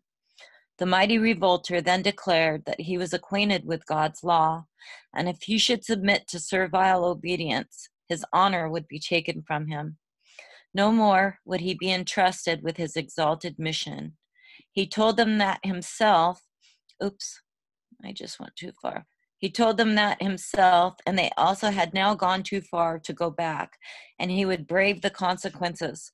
For to bow in servile worship to the Son of God, he never would, that God would not forgive, and now they must assert their liberty and gain by force the position and authority which was not willingly accorded to them. And I have it in blue here. I don't know what the blue writing means. Yeah, I know, read that part. but I will read it. Thus it was that Lucifer, the light bearer, the sharer of God's glory, the attendant of his throne, by transgression became Satan, the adversary. Why is it switched? Does anyone know? I feel like I've heard it, but I can't remember. Well, it gives another reference there from Patriarchs and Prophets. So I don't know if maybe the editors brought it over and thought it would fit there, and they separated it. Got it. Maybe. Yeah. That's the only thing I can think. That looks right. Thank you. You're welcome. All right. So who's the problem? So who is the problem for Lucifer according to this? Is it the Father or the Son? Again, it's the Son. I'll read this one. SR 17.1, it says, the loyal angels hastened speedily to the Son of God and acquainted him with what was taking place among the angels. They found the Father in conference with his beloved Son to determine the means by which, for the best good of the loyal angels, the assumed authority of Satan could be forever put down. The great God could at once have hurled this arch deceiver from heaven, but this was not his purpose. He would give the rebellious an equal chance to measure strength and might with his own Son and his loyal angels. In this battle, every angel would choose his own side and be manifested to all. It would not have been safe to suffer any who united with Satan in his rebellion to continue to occupy heaven. They had learned the lesson of genuine rebellion against the unchangeable law of God, and this is incurable. Genuine rebellion against the unchangeable law of God, and this is incurable. Weird. If God had exercised his power to punish this chief rebel, disaffected angels would not have been manifested. Hence, God took another course, for he would manifest distinctly to all the heavenly host his justice and his judgment. So in the battle that we're currently undergoing, you could call it a war, and there's two sides. There's two groups of priests. And Elder Jeff has said to himself, there's two movements. He chooses to call them the Alpha movement and the Omega movement, and us the Omega movement, however you want to title it. There are two movements. One of them is forming under Lucifer, who's trying to reform the government of heaven. The other movement has, from this point in 2014, from when you have the leadership established, it has two leaders.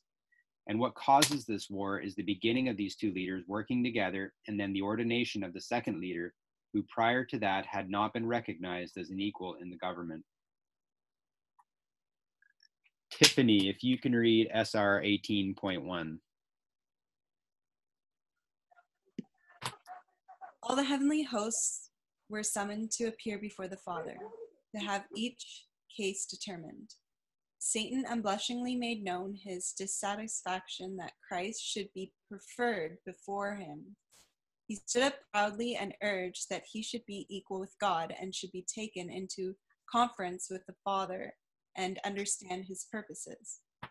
God informed Satan that to his Son alone he would reveal his secret purposes, and he required all the family in heaven, even Satan, to yield him implicit, unquestioned obedience, but that he, Satan, had proved himself unworthy of a place in heaven.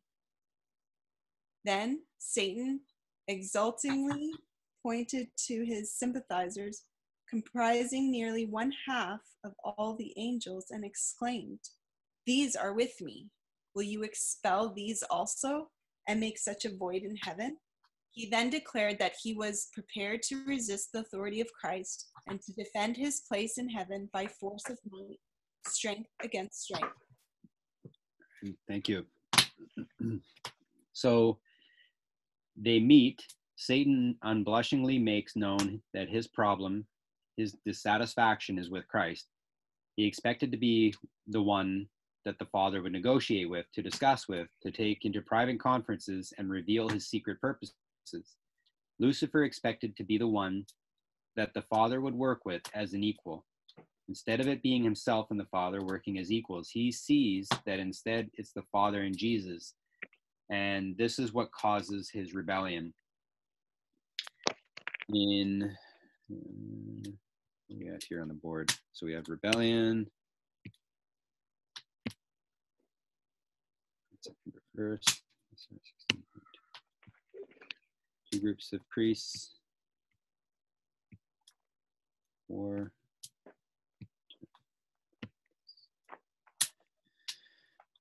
I'm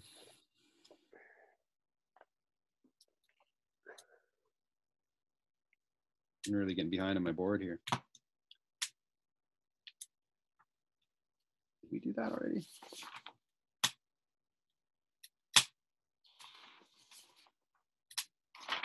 Maybe I jumped ahead too far. All right, so I'm going to read SR 19.1. It says, "Then there was a war in heaven. The Son of God, the Prince of Heaven, and his loyal angels engaged in a conflict with the arch rebel and those who united with him. The Son of God and the true loyal angels prevailed, and Satan and his sympathizers were expelled from heaven. All the heavenly host acknowledged and adored the God of justice. Not a taint of rebellion was left in heaven. All was again peaceful and harmonious as before. Angels in heaven mourned the fate of those who had been their companions in happiness and bliss. Their loss was left in heaven." So we're going through a similar thing at the moment. Many of those who have been our companions in happiness and bliss have left, and their loss is felt. We are in this war as we speak. I want to give us a key characteristic of Lucifer, and we will read Patriarchs and Prophets, and then we'll go to the Desire of Ages, starting with Patriarchs and Prophets. What time is it? I'll go for, maybe we'll do, it's timed out exactly the way it was the last time. We'll do one more quote. Sister Elaine, if you're still around, if you can read PP 39.2. Not real fast in here, finding it this way. Oh, how do you usually Under books? Oh, Patriarchs and Prophets? Yeah, what are you using for your? I'm not on my phone, I'm in the CD-ROM. So what page, what chapter? I don't know what chapter, it's just PP 39.2. Say the page number again? PP 39.2. 39.2.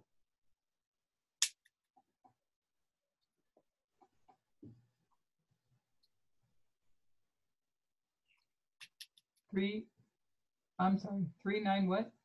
0.2. 0.2. So 39.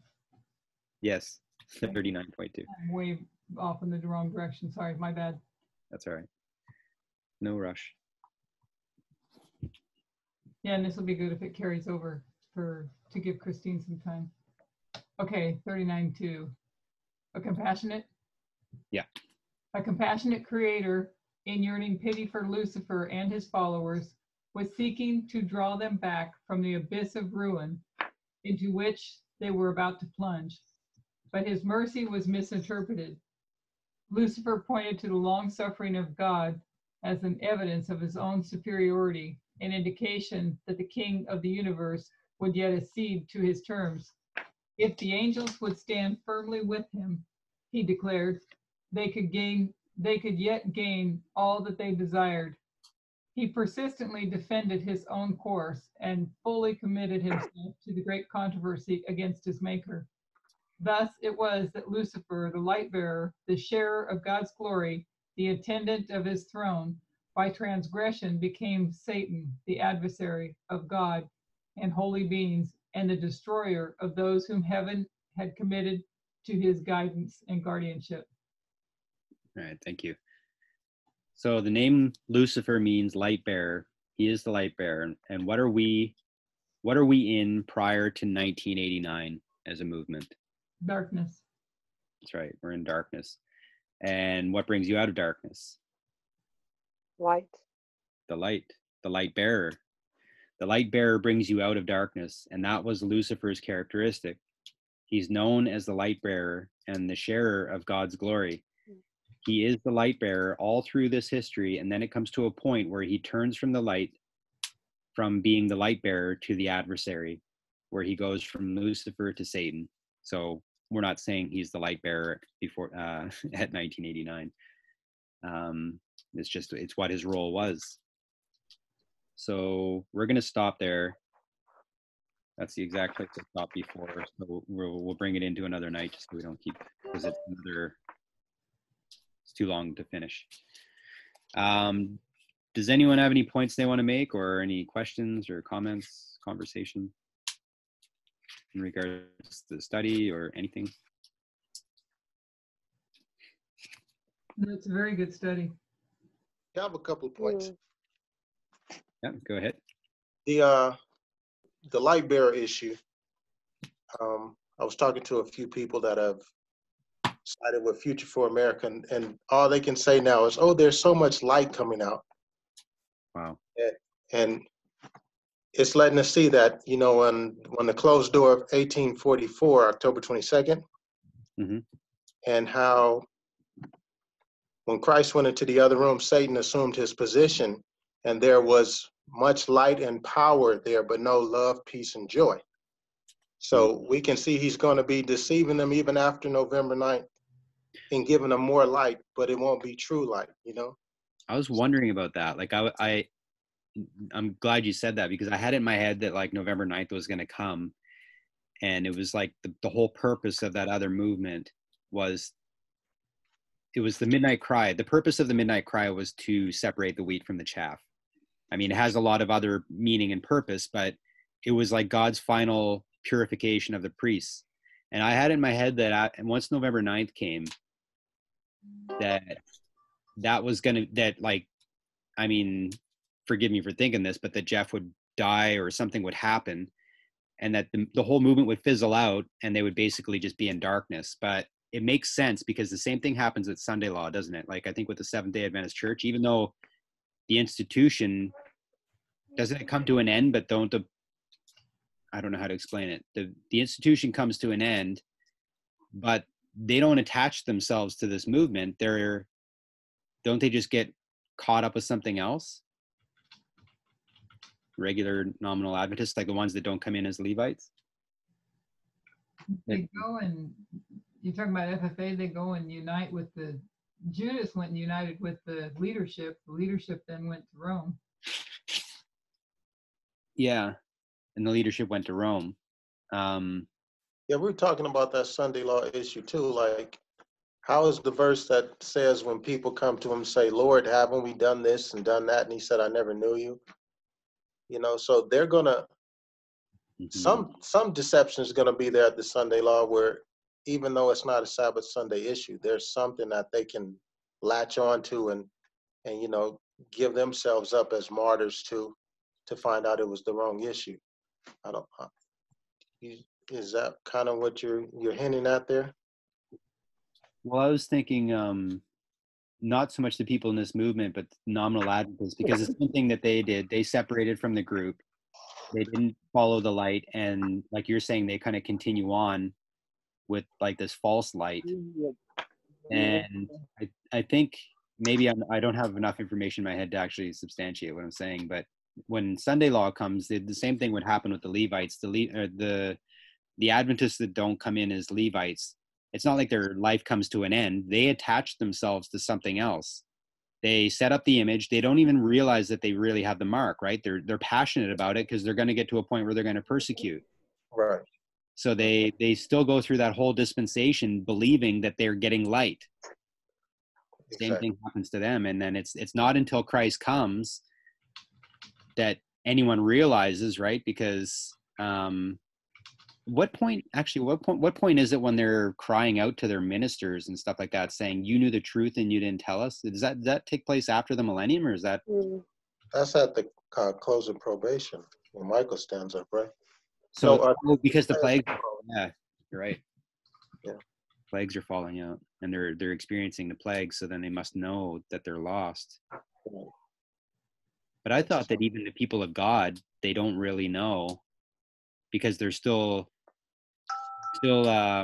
atoning. They still afflicting their souls through the time of trouble, because they know that they're about to come before their God, and they're afflicting their souls because they're still not completely sure.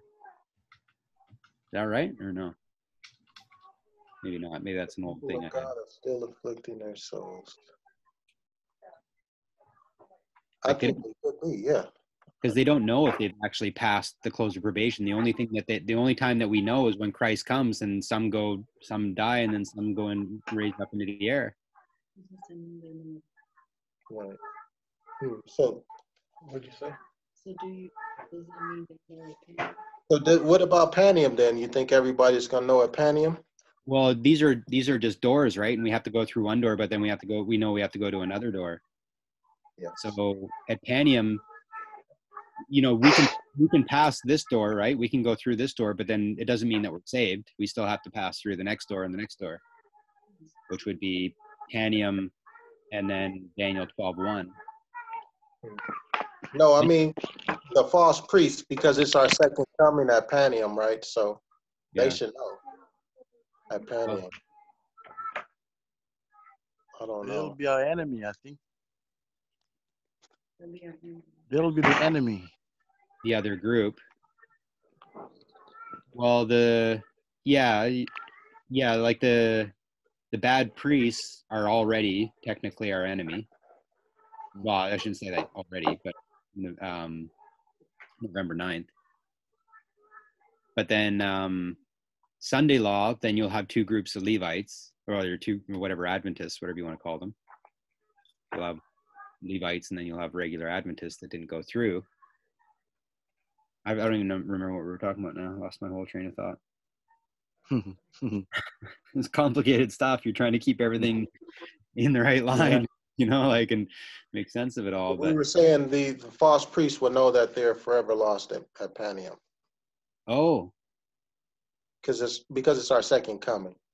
So you know you didn't make it by the second coming. Right. Oh, I see what you're saying on a fractal level. Yeah, I never thought of that. Because we know that with the fractals, that only certain characteristics come down. But that would make sense. That would be because I was always wondering what the characteristic of the second advent was going to be that we were going to see at that time. Mm-hmm. I don't know. Because I'm still under the belief that at Panium, the 144,000 know exactly who they are. Because Christ entered into another covenant with Peter at the, what was that? Was that at Panium? Caesarea Philippi? Panium was Pentecost. Well, at Caesarea Philippi, he entered into another covenant with Peter. But Peter was there representing those who had heard the sound or the message of the dove. So they were there from 9/11 onwards. And Peter represents the 144,000, right? Because his name equals 144,000. Right. So they'll know. We'll know at Panium. But okay, but you can still fall away though, right? Because like you're not. Are you sealed? That's the question right there. Panium, how you, if you know you're part of that group for surety, how do you fall away at that point? Well, I guess if you're sealed, it means that you won't sin anymore, right? Like it's not that you even have to try anymore. It's just that you've gained the victory. I guess. I mean, because you wouldn't need an interest. What way mark is that? Pardon me? What Panium. way mark is that? Panium, okay. which would be our second Advent, which is our next. That's Pentecost, then, right? That is. Because Panium is Pentecost. Yes, it is. You'll be going through a series of closed doors, eh? Yeah. Yeah, like series of closed doors, but at some point, I guess we're sealed at different points. I mean, it's not, which makes sense. It's not, that all makes sense. You guys have thought this through. Interesting. So the separation takes place on November 9th between wheat and tares? No, the separation already took place. Okay. The probation for the priest is still open, but the separation happened at the split. That was the shaking, the separation of the wheat and the chaff. But the probation closes in 4 or 5 days, whatever. And it doesn't mean that people still can't cross the lines, right? They have until November 9th. And but the main separation of the overall priest movement has already happened. And that's what that whole study was kind of talking about, how it happens before, not at the close of probation, but it happens before. Oh, okay. Yeah. So there's no leftover like chef. So November 9th, everyone is sealed once in the. Well, I don't know that that's the seal, because that's still only our close of probation and our second Advent, or that is the seal. You're right. I don't know. Man, there's so much to think about. I don't know. Lamar might know better than me, but I definitely am not. Feel like I'm on shaky ground. What do you think about people in the group who are still confused about pens and wearing pens and not wearing pens? Well, that stuff is part of the test, right? So this is ultimately what the close of probation is about for those even who are still in the movement. So if there's confusion, yeah, I think it's up to each individual, right? I mean, if there's doubt, it means that you probably didn't accept the midnight cry. I mean, I don't want to say for anybody, because it's really between them and God, but it really depends on why you are where you are. It's not about how much you know. It's about what you do with what you know and how much you had the ability to know. If you didn't know as much as you could have known, or and again, God's the judge of that, because obviously we all could have known more. We've all had time that we didn't use to the best of our advantage, but God is a merciful God. And the individuals that are going through, if they're still fighting the midnight cry, I would say that's probably not a positive thing, because we had sufficient time. But again, every individual is a different person. Their situation was different. The pants thing, if you didn't understand the pants thing, then you probably didn't understand a lot of things, like, you know what I mean? Like, because the pants thing, a lot of people got really hung up on it, and it was a big deal, like, I think people are still asking questions. I still have the odd one here and there, but equality is what we're really looking at. And that whole thing was about equality, and pants was just a symbol of equality. And if we don't recognize the equality, then we don't acknowledge the equality between the two leaders in the movement that are currently leading us. And those two leaders are representing the second and third angel, I think, on some level, if I can say that. Yes, they are. Yeah. So you can't receive this, you can't have one without the other, essentially. And so here we are getting tested on these key issues. Conspiracy theories was a part of it, because without if you hung onto your conspiracy theories, you couldn't understand prophecy. You couldn't understand Daniel 11. You can't see what is going on in the world right now, because you're hanging on to things that were lies, and you're believing a different story. You're believing things like that the government is out to kill you, and you're not supposed to believe that, because if you recognize that the government is actually set up by God and it's being overthrown right now, but things like the old conspiracy theories that told us that the United Nations were going to set up a new world order and they were trying to kill us all with vaccines, and you can go on and on and on about it. You'll never understand that the United Nations was actually there to protect us. You'll never understand that even though you have a secular government, the government was always supposed to be secular. So you have people that are in support of gay marriage and all these things like that in our minds we always were so opposed to, but this is the government that's protecting the liberties of all people. So your conspiracy theories will block you from seeing this. Therefore, you will not be on the right side of sexism and racism and equality. Oh, The same way that the Romans protected the Christian Jews until Jesus told them to watch for the abomination that causes desolation when it's standing where it shouldn't be. The Romans, they were not nice people, but they protected the Christian Jews from the other Jews who would have slaughtered them if they hadn't left right before Jerusalem. There was all kind of wars and horrible stuff going on. And if the Romans hadn't been there, the Jews who hated the Jewish Christians would have slaughtered them. So they are a protection to us. Wow, I never thought of that connection before. That's a good point. yeah, I never thought of it too. So, what are we saying? The United Nations is on our side. Eh? Yeah, Is because it symbolic or? they are right now, but when Trump becomes dictator, right? Trump becomes a dictator. The United States goes from the 6th to the 7th kingdom. And then when he's a dictator and Russia is fallen, there's no one to oppose the United States as the unilateral, the sole power of the earth. The United Nations has no army, so they will just succumb to whatever the dictator does, because he'll just impose sanctions or whatever on them and cause them to do whatever he says. So right now they're our ally, but eventually they're not going to be able to do anything for us, because Russia, even though Russia is not a good guy in the whole thing, they're the only thing standing between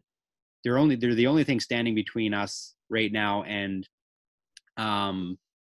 the greatest declension that's ever going to come upon the earth, because they're keeping the United States in check, because there's a balance there, right? Two superpowers, and they're fighting it out right now. But when Russia goes down, the United States becomes the United States Supreme, and then you have an overruling of the United Nations, and then it just goes on down that kind of line. So right now, the United Nations are a good thing, because Gorbachev in 1989, remember, he had an idea of a new world order, and his idea of a new world order was a good new world order.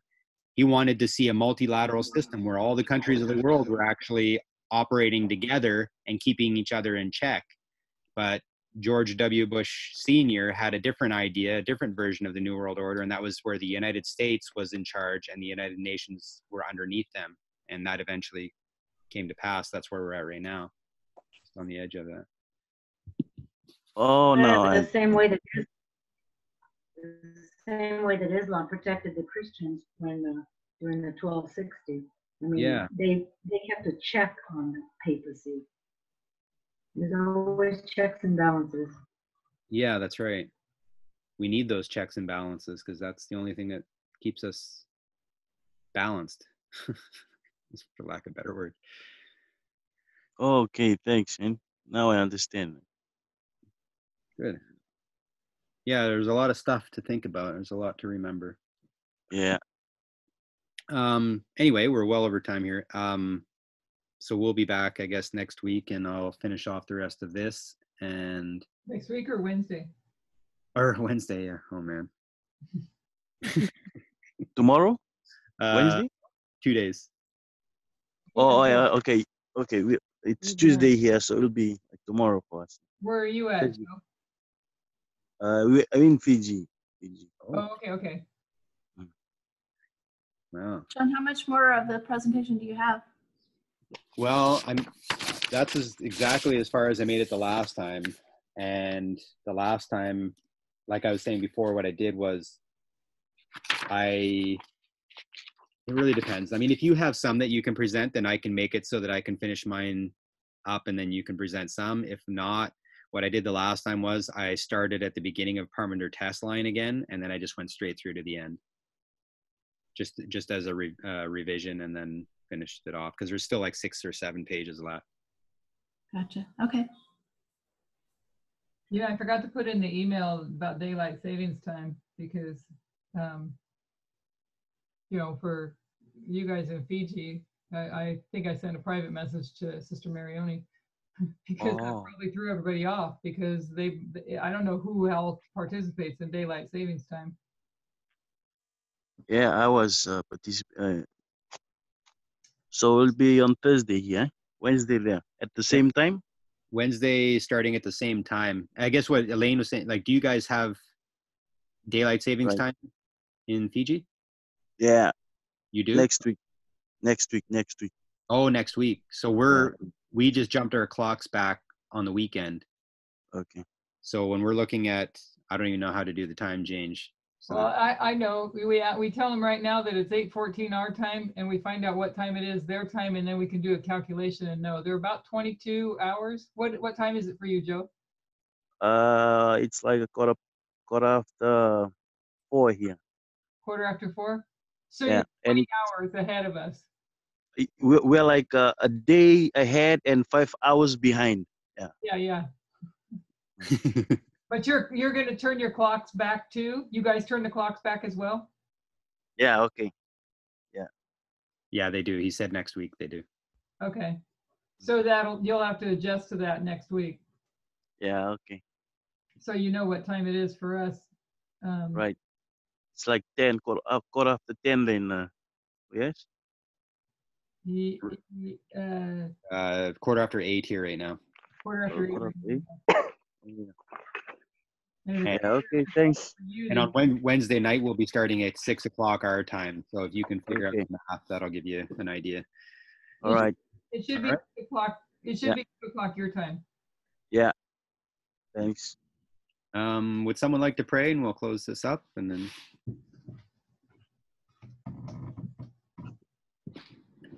Any volunteers? I'll pray. Oh, I'll pray. Oh, okay. Oh, go ahead. Okay.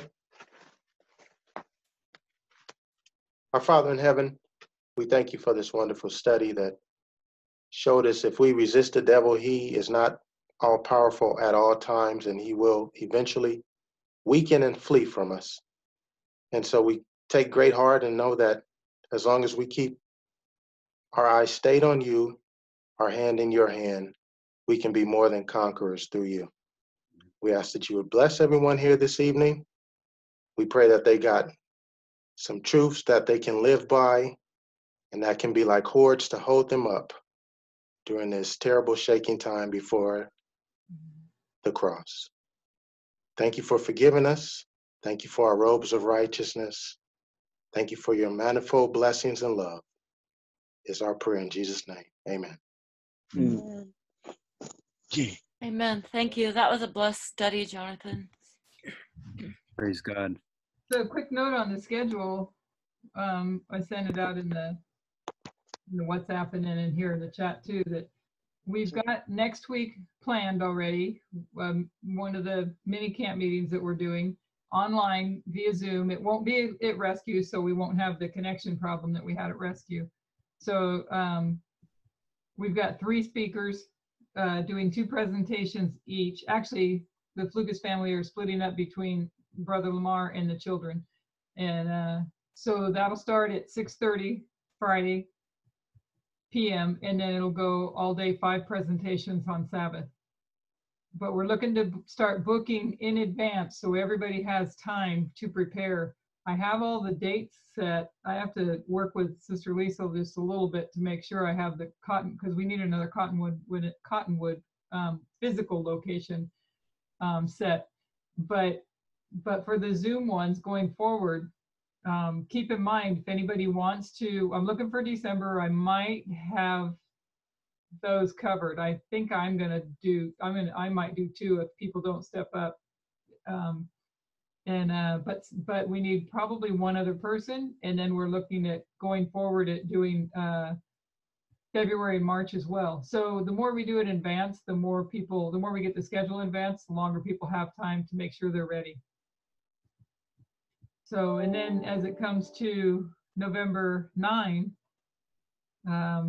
several of us, I don't know if everybody here is or not, I don't know, we didn't discuss it all on Sabbath, but several of us are going to be fasting.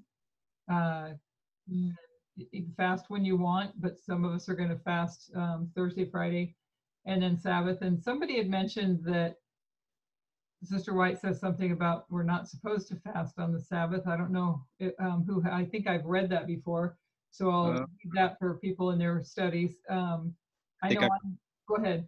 I think I read the opposite to what you're saying just this week. Yeah, well, good. Share it because I know it kind of depends on, maybe it just depends on the context, but yeah, because I went for a long time without eating on the Sabbath just because I did.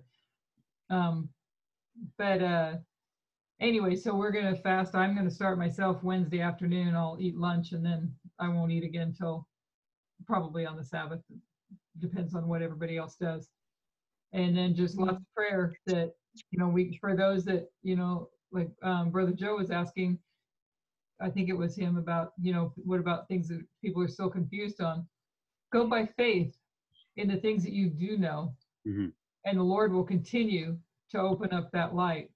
The problem that we see with some people is they have a certain amount of knowledge that they understand and they believe, but the devil throws out a couple of doubts here and there. Things that they don't understand yet. It takes away their faith in what they already do know. And I have learned over the years to hold on to that which you do know, and then God will continue to lead us through. So may we all get through this week. And I think about it when it comes to what did Christ come to? He came to do a lot of things, but I'm trying to think of the right way to ask this question. What did he say? And I think it's John 17. Maybe it's not 17. But when he said he finished the work, what did he say when he said he finished the work that you've given me? What did he do? It's found in John. What's that? Is it found in John 17? Yeah, I want to say John 17, but I might be wrong. But when he says that he finished the work, yeah, I'm pretty sure it's John 17. When he finished the work that God gave him to do, what was that work that he finished? I might be asking the question wrong. He came training the disciples, maybe the work of training the disciples. No, he glorify the Father. What? Glorify the Father. Amen. Amen. That's the one I'm looking for. There's a lot of answers there, but he glorified the Father. So if that was his work, and you're going to see the living testimony, what is our work to do? Be the living testimony. To glorify the Father on earth. And so that's my prayer for all of us.